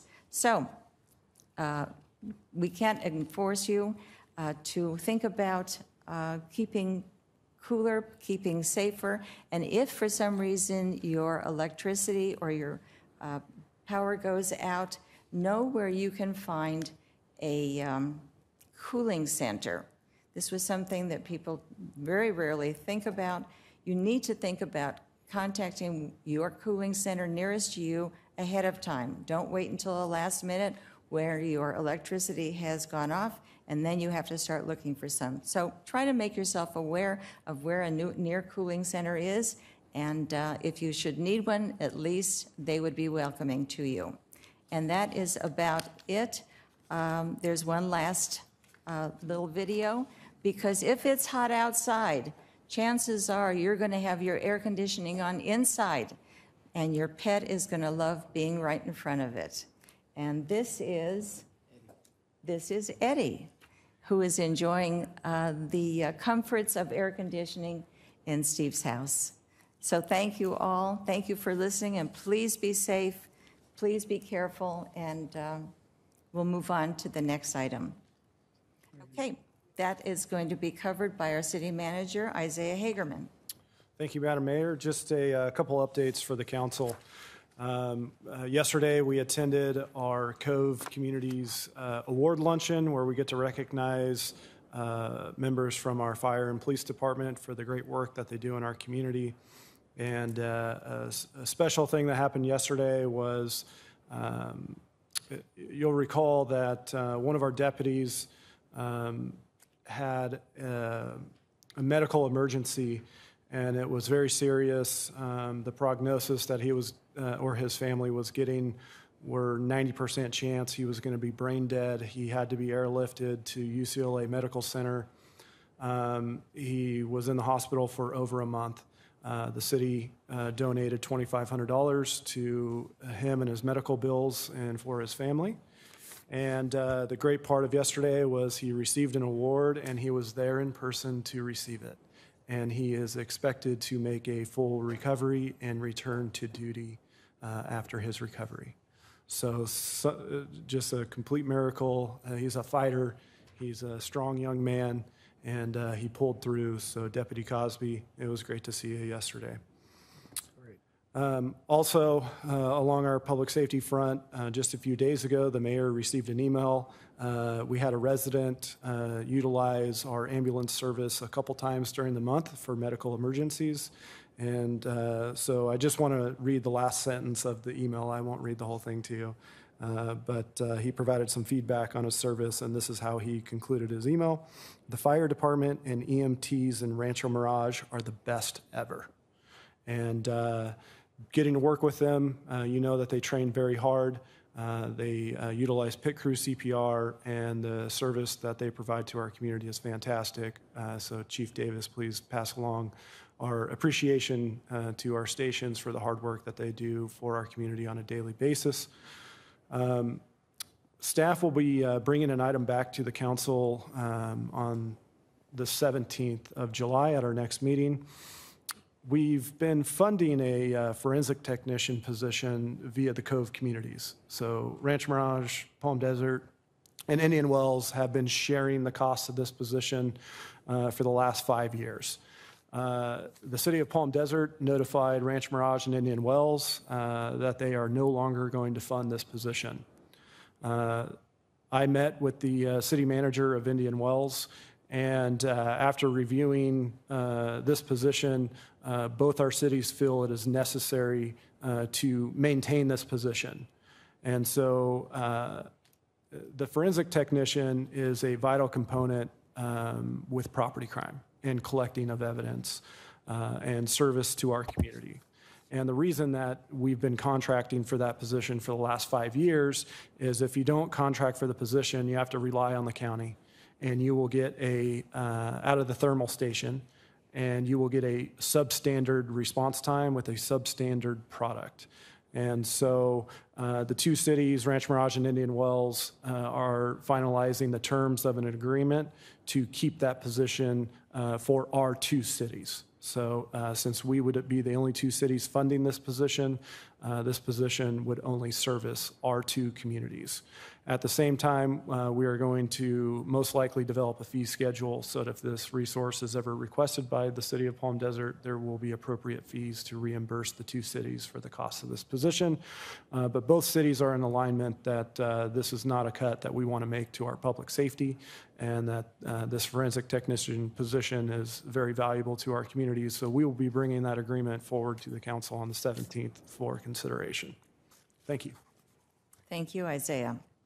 Well, we've had a lot of information and all of it very interesting. So now we'll move on to our minutes. And if there are no additions or corrections, may I have a motion and a second? I'll make the motion to accept.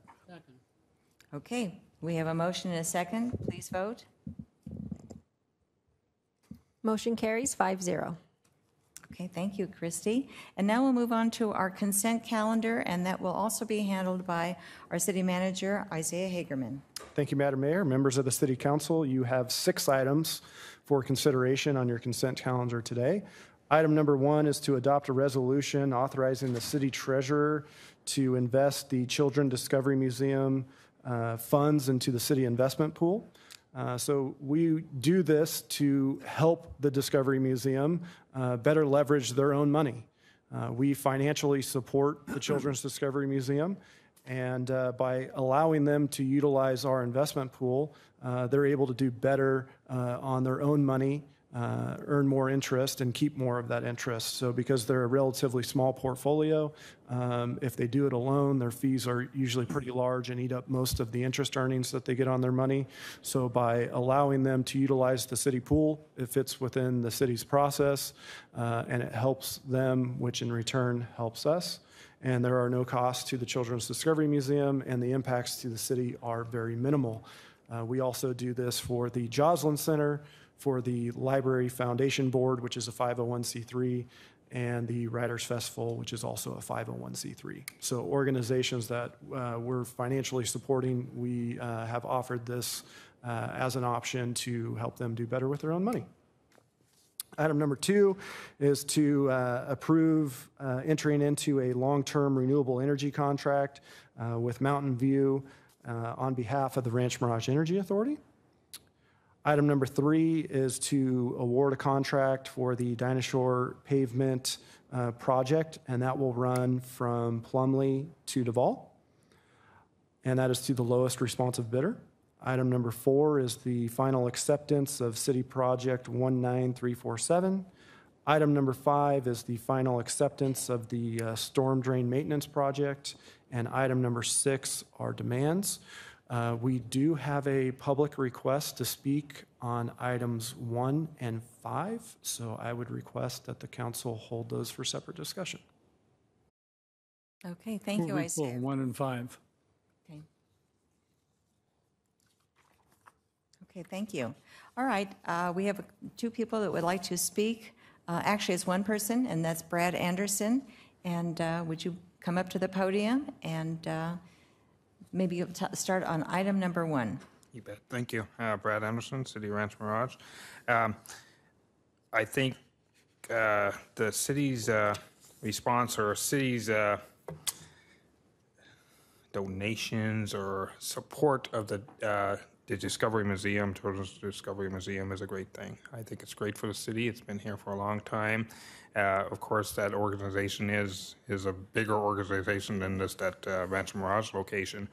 But I'm opposed to this investing of their monies just for the sole purpose. I think if the city is prone to do that, they should probably do it for every nonprofit that the city that's in the city or would benefit the city in some way. And so just for that sake, I would think that maybe policies can be set out to maybe establish that in the future. And that's my only opinion on that topic.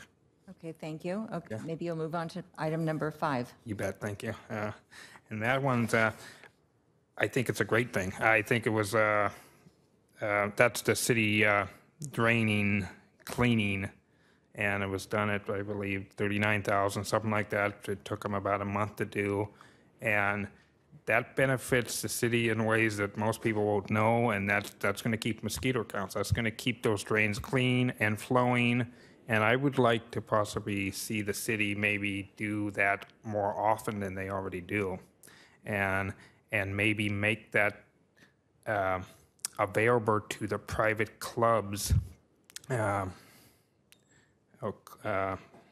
golf courses, whatever, any gated community, that they have their own retention basins and detention basins and catch basins and bubble boxes and all those things that collect water that stagnate after a while. If you could go in and clean those out, the city, I can honestly say the city would have done everything they can do to control mosquitoes in the city. And I know we're going to go back in West Nile again, but at the end of Morningside there, I have very good experience. I worked in the city with the last time the mosquito West Nile broke out. I think it's 2004 or 5. And I was lucky enough to be the guy that went around to every little single property in the city. And a lot of these little clubs at the end of Morningside, I know for one, they have these little bubble boxes. And that's just little drains that they put in people's yards to collect water, or it spurts water usually. They're actually put in backwards, actually, when the developer put those in. And that's another thing the planning department should probably follow up on, or I think it's the planning department, because they don't install them correctly. And so anyway, that's a side caveat to that whole story. But I think it's a good thing, and I think we should probably look into adding that for private clubs, maybe at a discounted rate. That would be the best money for health, public safety that you could spend. Thank you. Thank you for your comments. All right, if there are no other comments, we will move on to a vote for the consent calendar. May I have a motion? Move approval of all items, all 6. I'll second that. Okay, we have a motion and second. Please vote. Motion carries 5-0. Thank you, Christy. All right, now we'll move on to our reports and informational items. And item number 7, and it's the summer reading program update by our library executive director and the executive director also of our observatory, Aaron Espinoza.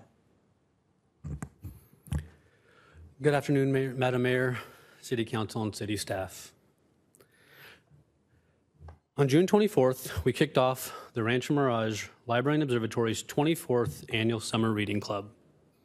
As in the past, the Summer Reading Club will be an 8-week program ending on August 2nd. This year's theme is Reading Around the World, where we will focus on each of the 7 continents, with the 8th week focused on the world. We are very excited that this year's Summer Reading Club is fully sponsored by the Brian and Patricia A. Herman Fund for the 3rd consecutive year. It is with great donors and community partners that we have been able to provide such a wonderful program to patrons of all ages. Again, this year we are encouraging all readers, regardless of their age, to sign up for the Summer Reading Club. Whether you are reading a book to yourself, reading to a child or an elderly adult, or listening to an audiobook while you travel for the summer, we want to encourage all types of reading. Depending on your age, there are increments of 5, 10, 20, and 25 minutes of reading. Once these increments are obtained, you will move on to the next level. Each log allows you to earn book bucks, which can be spent on smaller prizes, or for 10 book bucks, can be turned in for 1 raffle ticket. New this year is the addition of the $5 and $10 book bucks. So not only are we encouraging reading, but for many, we are encouraging the idea of money and savings. Our big raffle will be held on July 30th at our final big show featuring Kids Imagination. At this show, participants that have completed at least 1 log will be able to win great prizes, including family 4-packs to Disneyland and Universal Studios, 4 annual passes to the Palm Springs Aerial Tram, the Living Desert Zoo and Gardens, and the Children's Discovery Museum of the Desert. To encourage adults, including young adults, we will be giving away an iPad or two and gift cards to local restaurants and hotels. Throughout the summer reading club, there will also be Barnes & Noble gift cards and opportunities to name stars for those who attend our programs throughout the summer. As of this morning, we have 950 participants with over 300 completed logs. As the summer continues and families come back from vacation, we know that these numbers will rise. As previously mentioned, our program is broken down into 8 weeks. Next week, we will be focusing on Africa.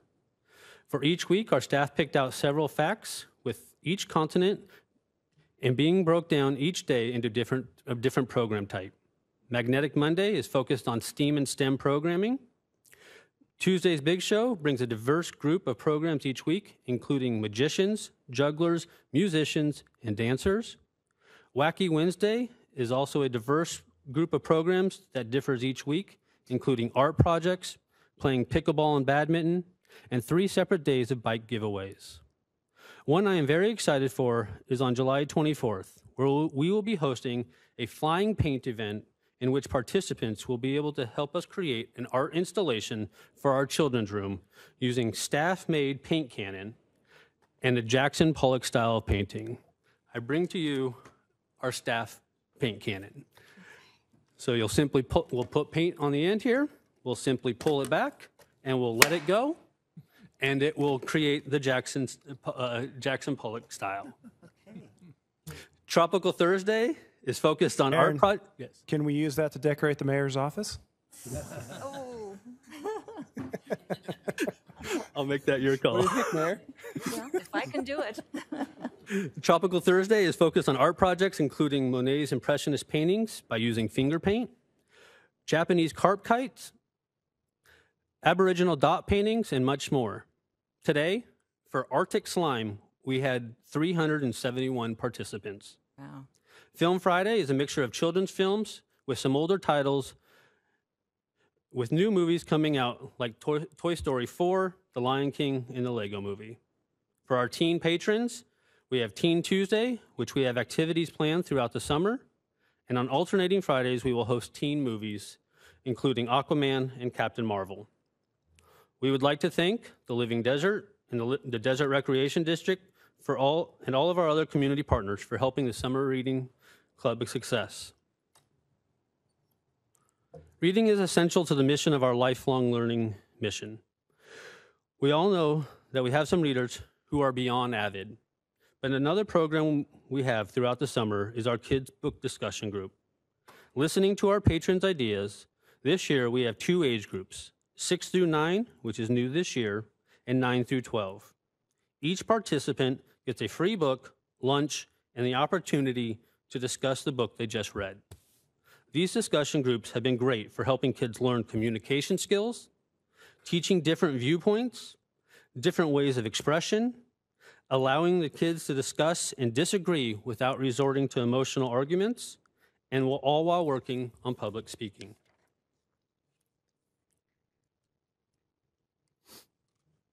We are excited to announce this summer that we are inviting all artists ages 3 to 17 to participate in our library card design contest.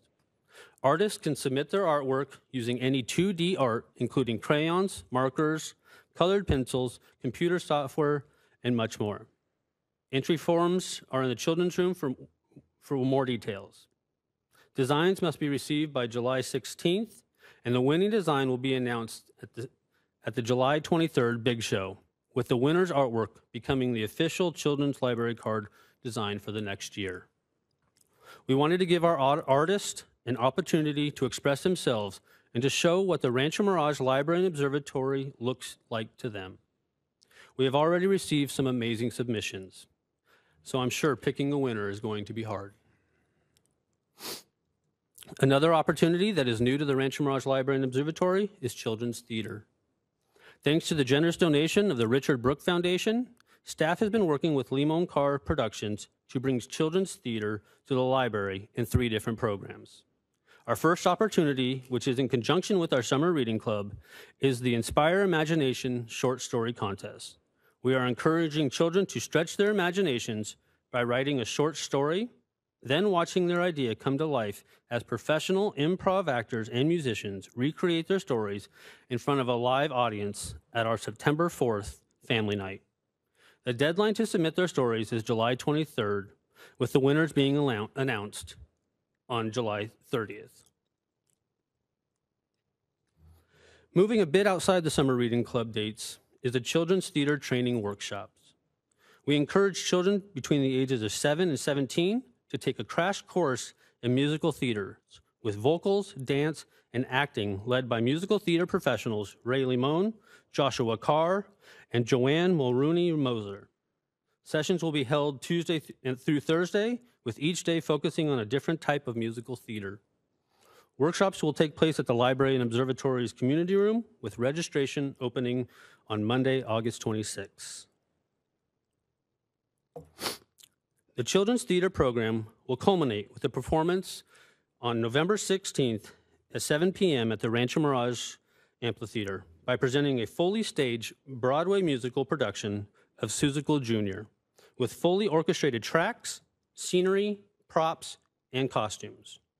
Registration will start in early September, with auditions taking place on September 24th, 25th, and 26th. To audition, each performer must prepare a 30-second cut to be sung, and then they will be asked to dance.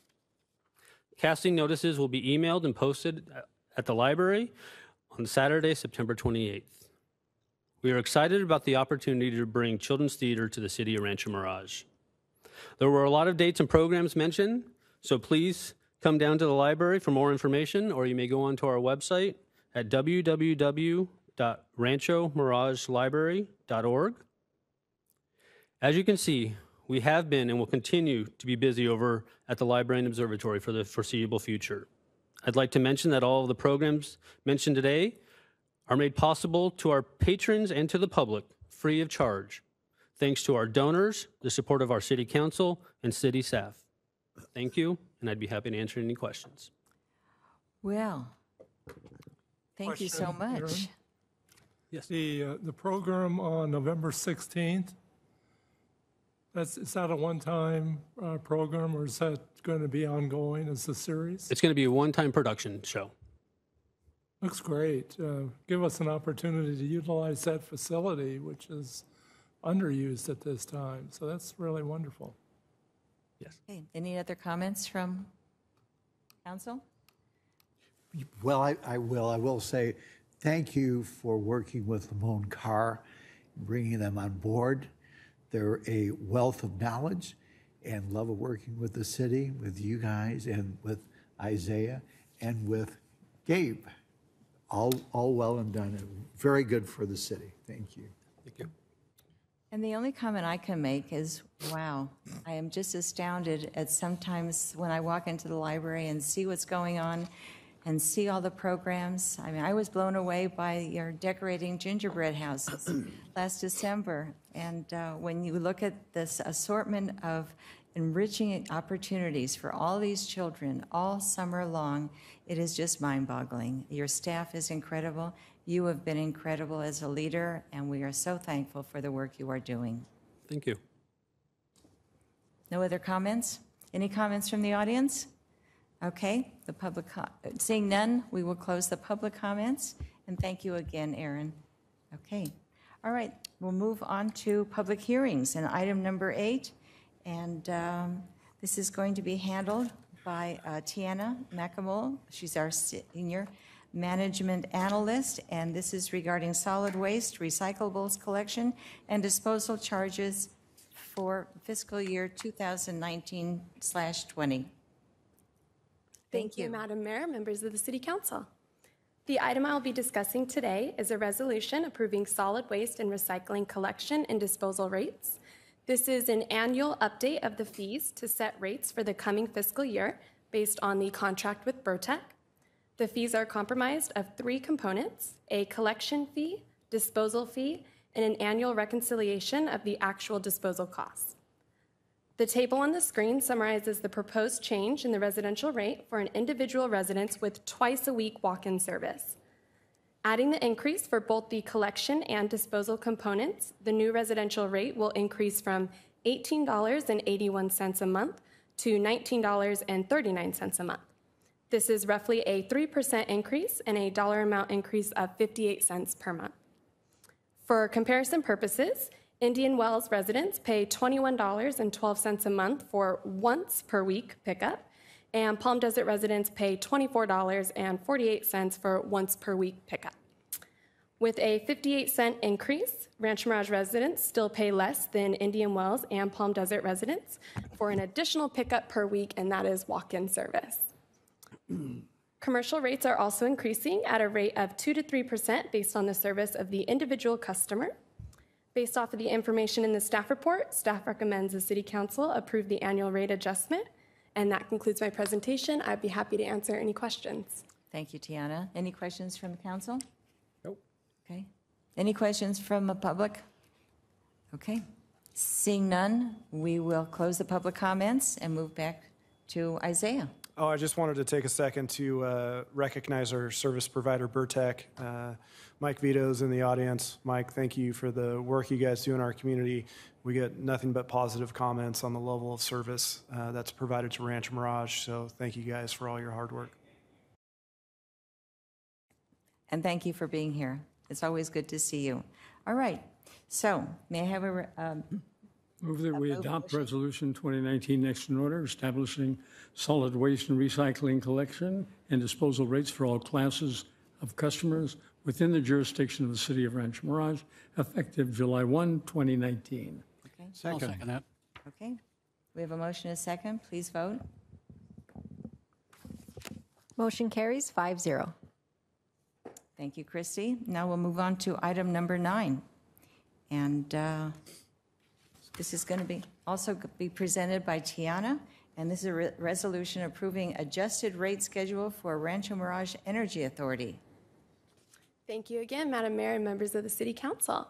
So this next item I'll be discussing is a resolution approving adjusted electric generation rate schedules for Rancho Mirage Energy Authority, RMEA, and I'm going to jump right in with a one-year update on the program. I've put together a presentation, and in this presentation, I will talk about RMEA's story, the different choices available in the program, the accomplishments of the program throughout the year, as well as challenges we faced, a preview of the future, and how to get in contact with us. RMEA began providing power to our community May 2018. We launched with a 5% savings on generation rates. Other CCA programs that have launched in SCE territory have launched with a 3% savings. We are the 6th CCA to launch in SCE territory, and to date, the only operational CCA in the Coachella Valley. We are one of 19 CCA programs in California, and between the 19 programs, 86% of the electricity we deliver is greenhouse gas free. RMEA's motto is the power to choose. And through RMEA, our customers have 3 choices for their electricity: base choice, premium renewable choice, and solar choice. RMEA's base choice is the default choice that offers the best of both worlds, the lowest possible rates and cleaner energy. This plan is 50% carbon-free and not only meets but exceeds the state's 2020 renewable goals. RMEA's premium renewable choice offers 100% renewable energy, and through this choice, customers can opt up for a very affordable cost. The average residential account in Rancho Mirage uses 1,100 kilowatts per month. And at 0.4 cents per kilowatt hour above the base choice rate, the cost to opt up for the average residential account is only $4.40 a month for 100% renewable energy. And I mention this every time I'm up here because it's so great, but all city facilities, 160 meters, are running on 100% renewable energy thanks to the decision of the council to opt up. Given the sun's power in the desert, RMEA wanted to enhance the benefits for solar net metering customers within our community, and we've done this through our Solar Choice Plan. This plan offers the same benefits as SCE, plus the added benefit of a higher net surplus compensation rate, which means residents and businesses see more in return when their system generates surplus power. Another benefit of the solar program is customers' generation charges and credits are escrowed for a full year. So this allows a customer a 12-month period to net out any high summer usage against any system-generated credits accumulated in the cooler months. Now I'd like to focus on some of the accomplishments of the program. The primary goal of RMEA is to help reduce our community's SCE bills by providing electricity at lower rates than SCE. At a 5% savings, the estimated savings to our community after 1 year of operations was estimated to be $1.4 million. RMEA has exceeded this goal by saving our community $1.46 million. And to date, nearly 100% of our community has chosen RMEA, and we've maintained this participation rate since launching 1 year ago. In addition to community savings, RMEA has also enabled the city to establish a residential solar rebate program. This program offers residents a $500 rebate to install new solar power systems or expand an existing solar power system. Within RMEA's first year, 191 customers have received a total of $95,500 in rebates, which is another accomplishment of RMEA. Another accomplishment is the program secured a renewable energy long-term contract for 22 megawatts of wind power from the windmills right here in North Palm Springs. This investment into local energy generation project will expand RMEA's renewable energy portfolio in the Coachella Valley. We have had a lot of accomplishments, and with that, we have had some challenges. The first challenge we experienced was SCE delaying enrollment into the program for our customers. For those affected, SCE reversed charges and rebilled customers so they received their 5% savings dating back to the program's launch. This was and still is a common challenge with CCAs launching across the entire SCE territory. The second challenge we experienced was when SCE did a billing upgrade with no notice to RMEA or our customers. This billing upgrade affected thousands of customers across SCE's entire territory, so not just our Rancho Mirage residents. And unfortunately, it did impact a percentage of our residents. Those affected experienced delayed bills due to SCE not processing and billing usage.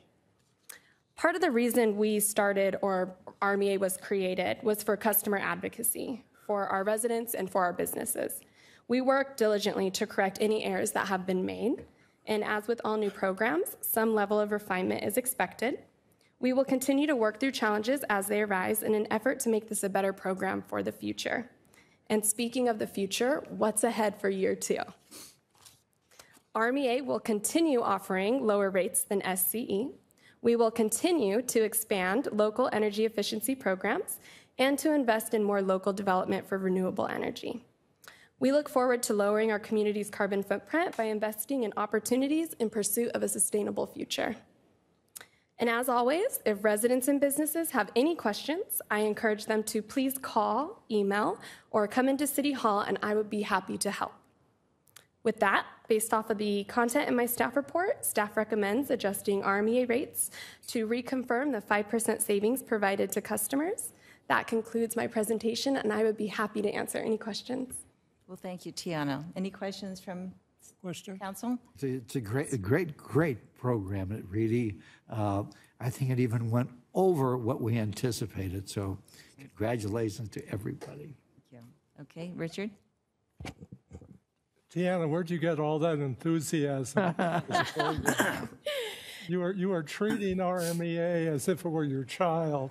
You know, do a great job. This has become my baby, and it is so wonderful. We've had such an exciting year, and we're really looking forward to year 2.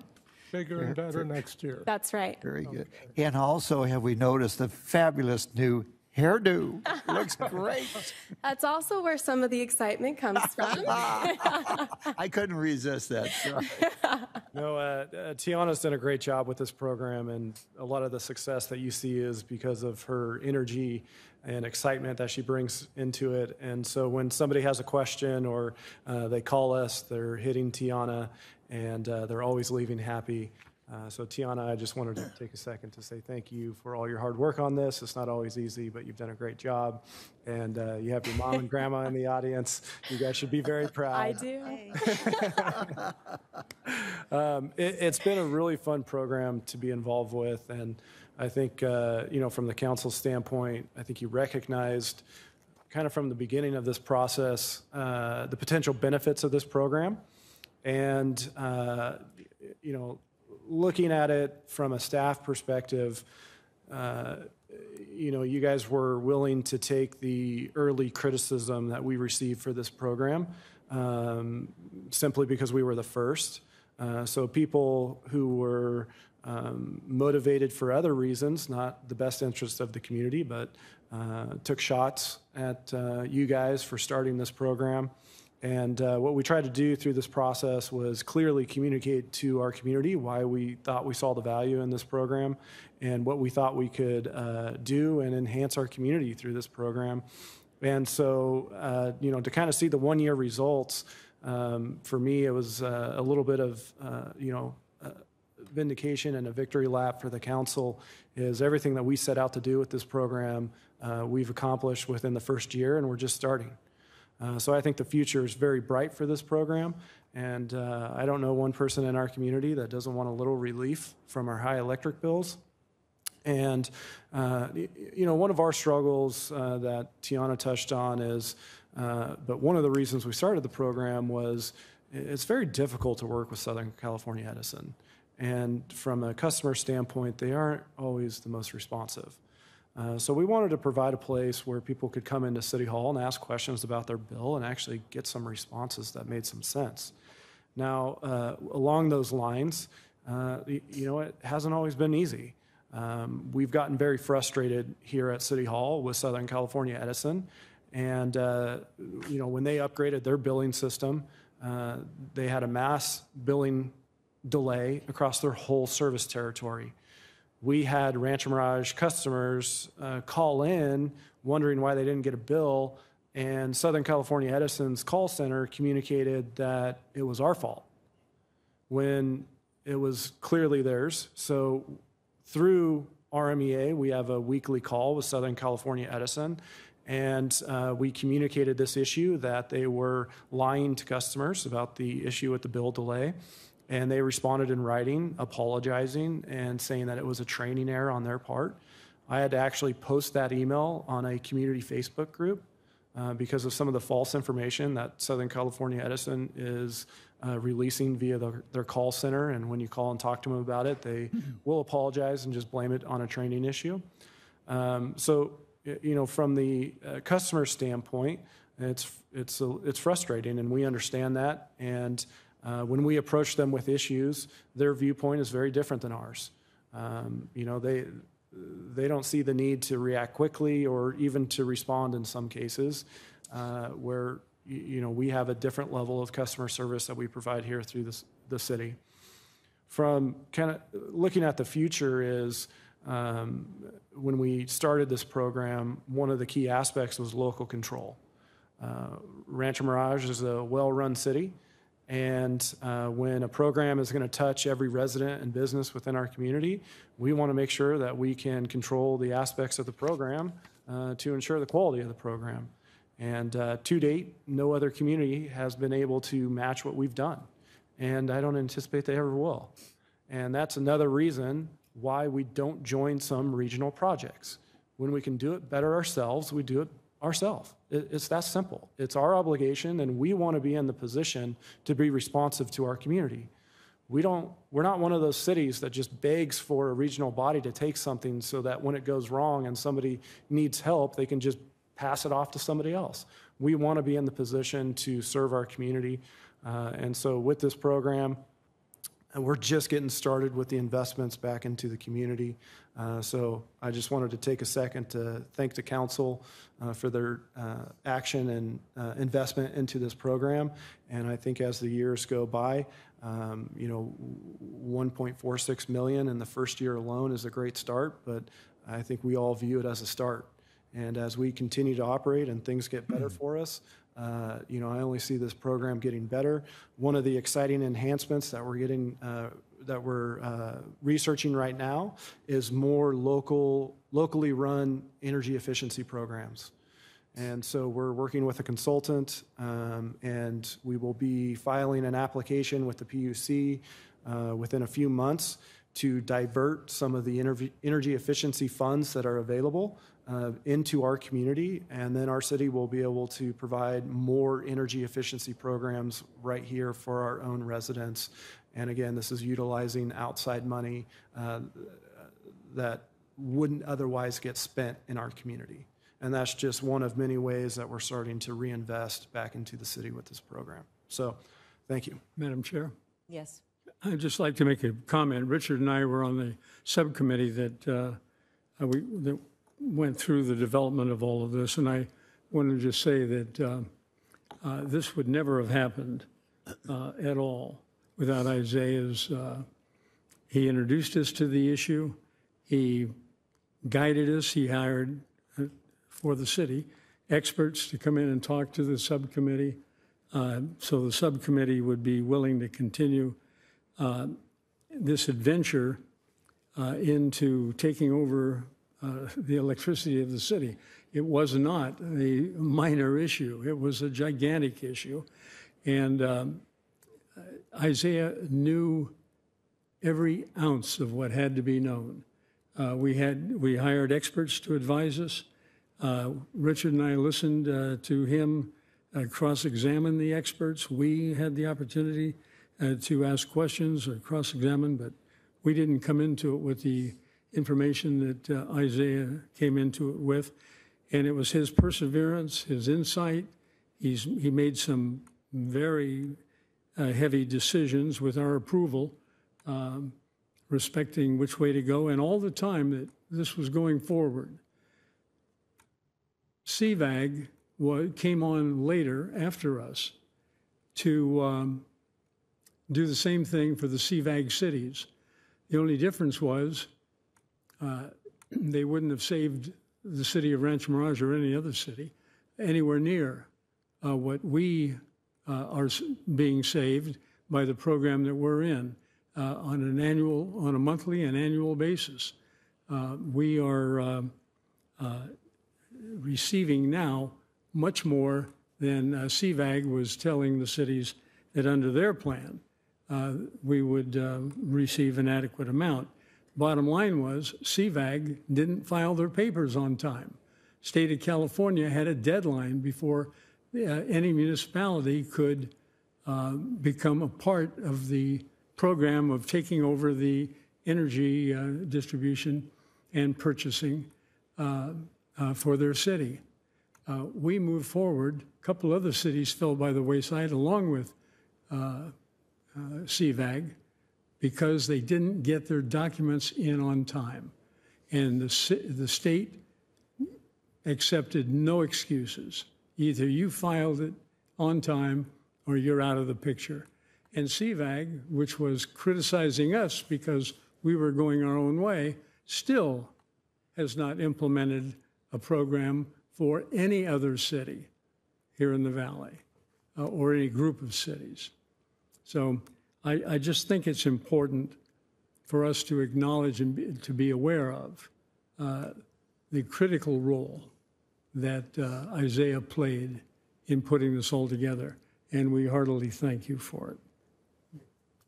And thank you, Dana, for your comments. Yeah, Dana took over 2 years of meetings that you discussed to get where we got. But you look at now, there'll be other cities trying to emulate what we do, but none of them will operate as well or make as much money as we have done. So it was well worth the time we spent, even though we didn't think we were going to get there for a while. It just moved right ahead with Isaiah's guidance. And look at the results. I mean, they tell you what it ended up. Yeah, it's brought about how much money to the city, Isaiah? So we're anticipating in our rate stabilization reserve about $2 million at the end of this fiscal year.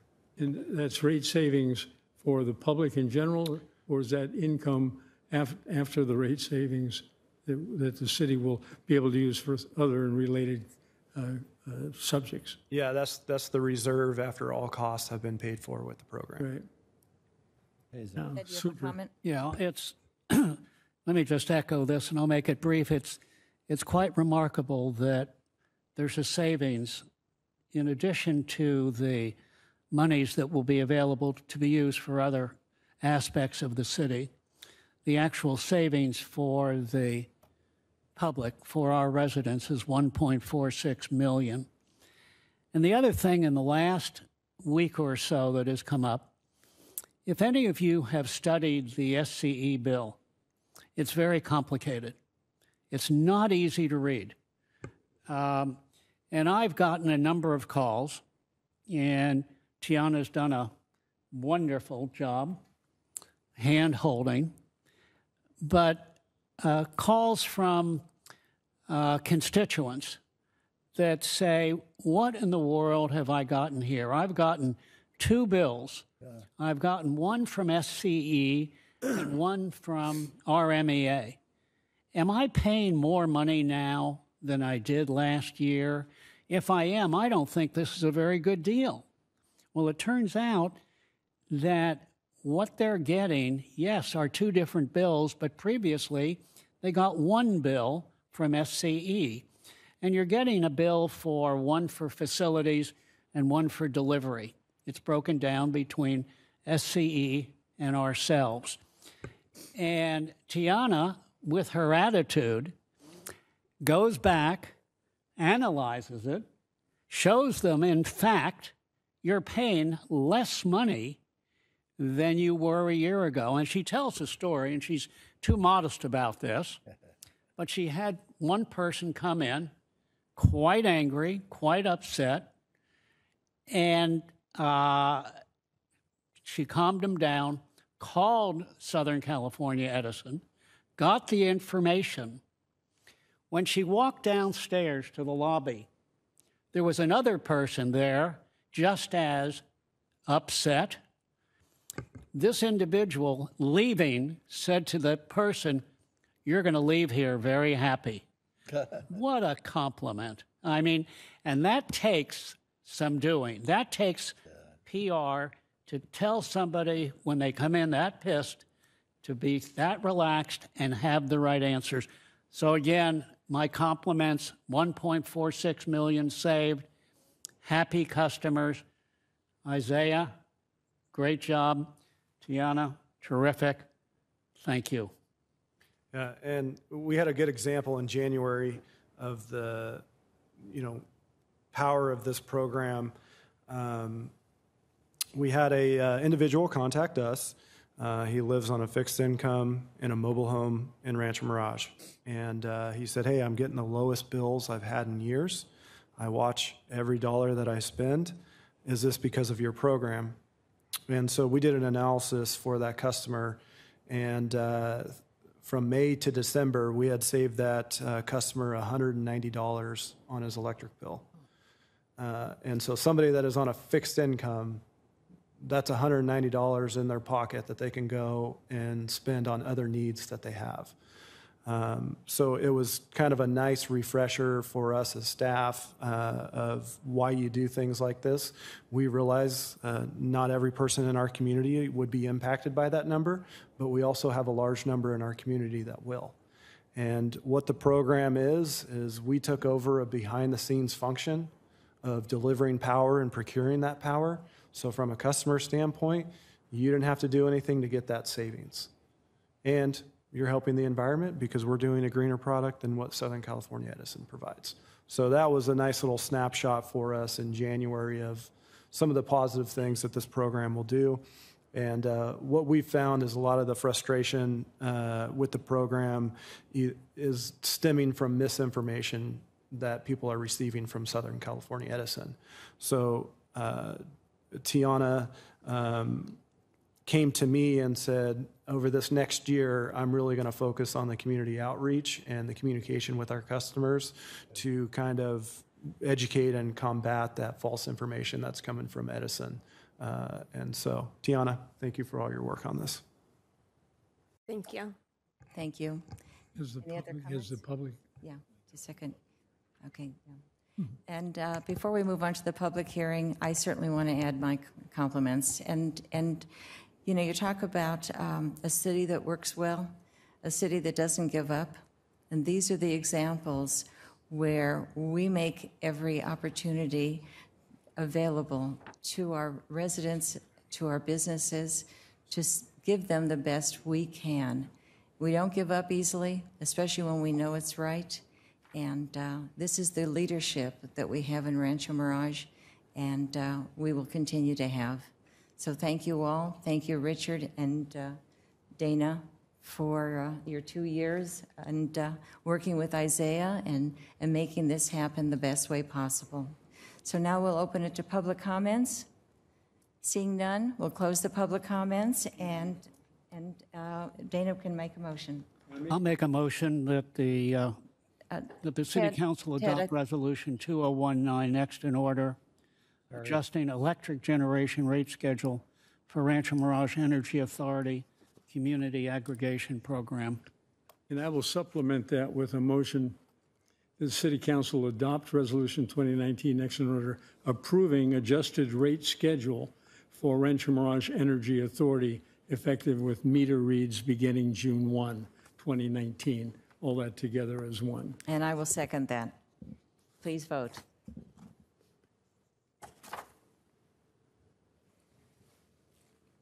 Motion carries 5-0. Well, thank you all for that. Okay, now we're going to move on to the action calendar. Been known to do And that. item number 10. Yeah. And this is something that is going to be handled by Kofi Adambaum and Antobam. We'll get it right one of these days. And thank you so much, Kofi. And No problem. Thank you, Madam Mayor, members of the City Council. On April 19th, 2018, the City Council adopted Resolution number 2018-13, establishing Community Facilities District number 4A, that's the Del Webb project, and providing for the levy of special taxes to finance the acquisition and construction of certain public facilities within the district. The City Council also adopted Resolution number 2018-14, deeming it necessary to incur bonded debt to finance such facilities, such public facilities. The action before you today is to approve the issuance of Community Facilities District number 4A Special Tax Bonds, Series 2019A, to reimburse the cost of public improvements and public facilities fees paid by the developer, fund bond issuance costs, and other related costs. The proposed bond size is approximately 6.9 million and not to exceed 8 million, with an interest rate of 3.95% and a term of 30 years. The bonds are expected to be sold in July and closed by the end of July 2019. These bonds are not city debt, and the city has no obligation to pay debt service in the event of a default or non-payment by property owners. The pledged revenue for repayment of these bonds are special taxes paid by property owners within Community Facilities District number 4A, and these taxes ranges from approximately $800 to $1,723 annually, and these are based on the square footage of each property. Notices of this special tax is provided to property owners and adequately disclosed when purchasing their homes. Homeowners also have the option of prepaying the special tax when they want to. The special taxes will be first levied on all parcels within CFD 4A during the 2019-2020 tax year to pay debt service and admin costs. Approximately 70% of the special taxes will come from homes that have already been sold or in escrow, and the remaining will be coming from the developer to pay debt service. The city's CFD administrator will be responsible for the annual calculation of the special taxes necessary to pay debt service and admin costs, place the assessments on the county tax roll, and ensure that debt service payments are made on time. On June 13, 2019, the staff met with the 2018-2019 Budget Subcommittee and presented this information to the subcommittee. And so staff is recommending that the City Council approve the attached resolution authorizing issuance of the bonds and execution of related documents.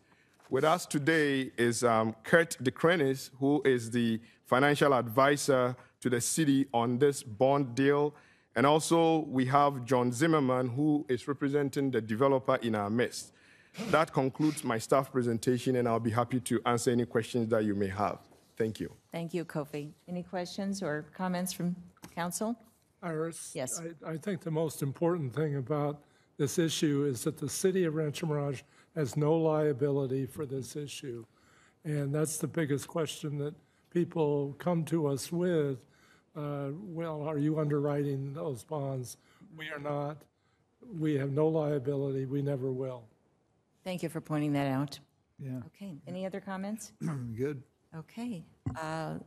Any comments from the public? Seeing none, we'll close the public comments and move on to a motion. Well, I'll make a motion then that the City Council approve Resolution number 2019 next in order, authorizing the assurance of not to exceed $8 million aggregated principal amount of City of Rancho Mirage Community Facilities District number 4A Delwood Project Special Tax Bonds Series 2019A, approving the execution and delivery of the indenture, a bond purchase agreement, a continuing disclosure agreement, and the preparation of an official statement and other matters related thereto. Second. Okay, we have a motion and a second. Please vote. Motion carries 5-0. Okay. Thank you, Christy. And now we are going to move on to item number 11, and this is going to be presented by Jesse Eckenroth, the Director of Public Works, and it is related to approvals associated with California Governor's Office of Emergency Services from Form 130, respecting financial assistance and disaster relief. Thank you, Jesse. Thank you, Madam Mayor, City Council. The city recently completed road repairs to both Frank Sinatra Drive and Country Club Drive as a result of storm damage from the Valentine's Day flood.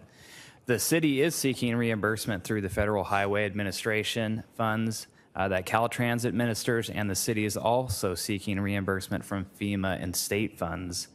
The FEMA and state reimbursement program is managed through the Governor's Office of Emergency Services, and the Governor's Office requires a specific form, Form 130, authorizing specific city staff members to act as official agents of the city in matters pertaining to state disasters, and that has to be filed with the state. Form 130 will be in effect for 3 years upon adoption of the subject resolution and will cover future disasters within that time frame.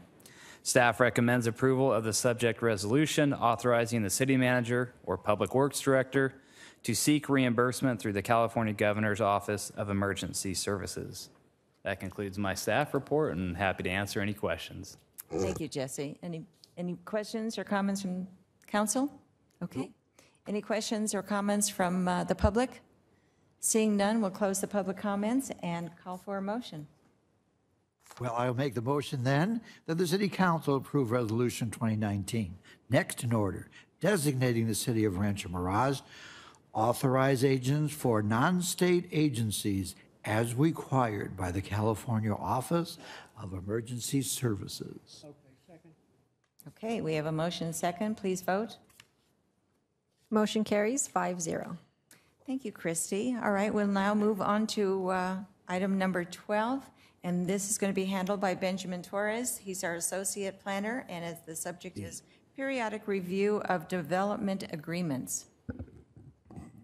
Good afternoon, Mayor and members of the City Council. The city's municipal code requires that the periodic review of active development agreements to determine if the subject property owner or developer is performing in good faith with the terms and conditions of the respective development agreements. There are currently 5 active development agreements which are currently subject to this review. They're currently listed on this table. The first one's Thomas Investments. We have the Weston Vacation Club, the Alamo Group, the Stonebridge, and the Polte Del Webb development agreements. But please note that the Ferrari, Carefield, and the recently approved Rancho Mirage Country Club development agreements are not included in this review since their periodic review commences on the first anniversary of their effective date. The first development agreement that we'll discuss is the Thomas Investments Development Agreement for the Rancho Mirage self-storage facility that was approved in 1985. The 94,400 square foot facility was completed in 2 phases in 1986 and 1989. The intent of the development agreement was to allow project phasing and to guarantee that no accessory commercial businesses would be operated from the storage spaces. The property is being properly maintained and is being operated in compliance with the terms of its development agreement, and it is in good standing. Since there is no expiration date in the development agreement will continue to run with the land. The second development agreement is the Weston Vacation Club Development Agreement that was approved in 1998, and in 2001, an operating memorandum was executed which modified portions of the development agreement. A special annual tax per vacation ownership week was established at $25, which has been adjusted annually based on the Consumer Price Index, and the current rate is $36.59 per week. The vacation ownership units were completed between 2001 and 2004.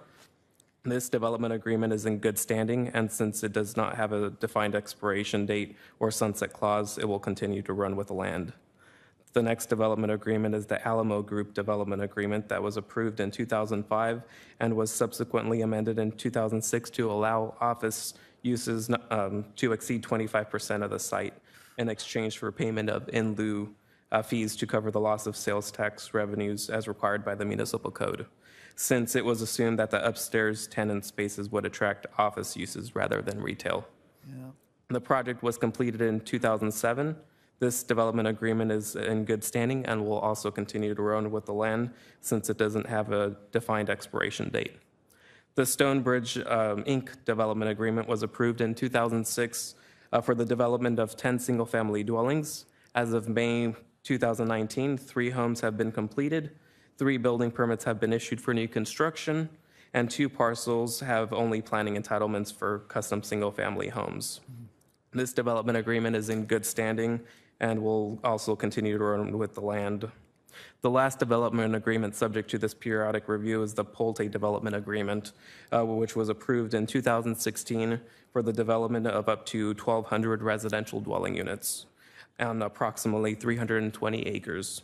The purpose of this agreement was to ensure the annexation of the project into the city and to provide the developer with the vested right to develop the age-restricted residential community. As of May 2019, a total of 172 homes have been completed and 54 are currently under construction. The term of this agreement is 15 years and it is in good standing. This item was presented to the Planning Commission on May 23rd, 2019, and at this time, the Planning Commission recommends to the City Council to find that the subject developers and/or property owners are currently in compliance with the terms and conditions of their development agreements. This concludes staff's presentation, and staff is available to answer any questions. Thank you. Thank you so much, Benjamin. Any questions or comments from council? Seeing none? Any comments or questions from the public? Seeing none, we'll close the public comment period and call for a motion.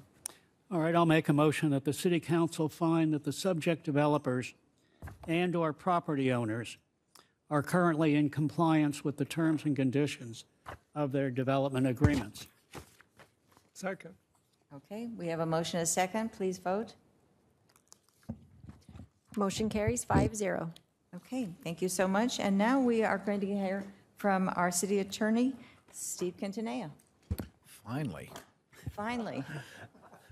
City Council is now going to recess into closed session. You're getting paid for this time, kid. I know. You guys, that's why you should go really fast. But we reduce it when you say finally. Okay. The City Council is now going to recess in closed session pursuant to Government Code Section 54956.9 regarding 3 potential initiation litigation items. The council will also meet pursuant to Government Code Section 54957 regarding the public employee performance evaluation of the city clerk. And finally, the council will meet pursuant to Government Code Section 54957.6 to confer with its labor negotiator, Isaiah Hagerman, city manager, regarding the unrepresented employee known as the city clerk. Okay. Thank you so much, Steve. And just as a last reminder, because of the July 4th holiday, we will not be meeting, but our meeting will be put off till July 18th. So put it on your calendar. No meeting for July 4th, but a meeting on July 18th. We look forward to seeing you then, and we are now in adjournment. Thank you.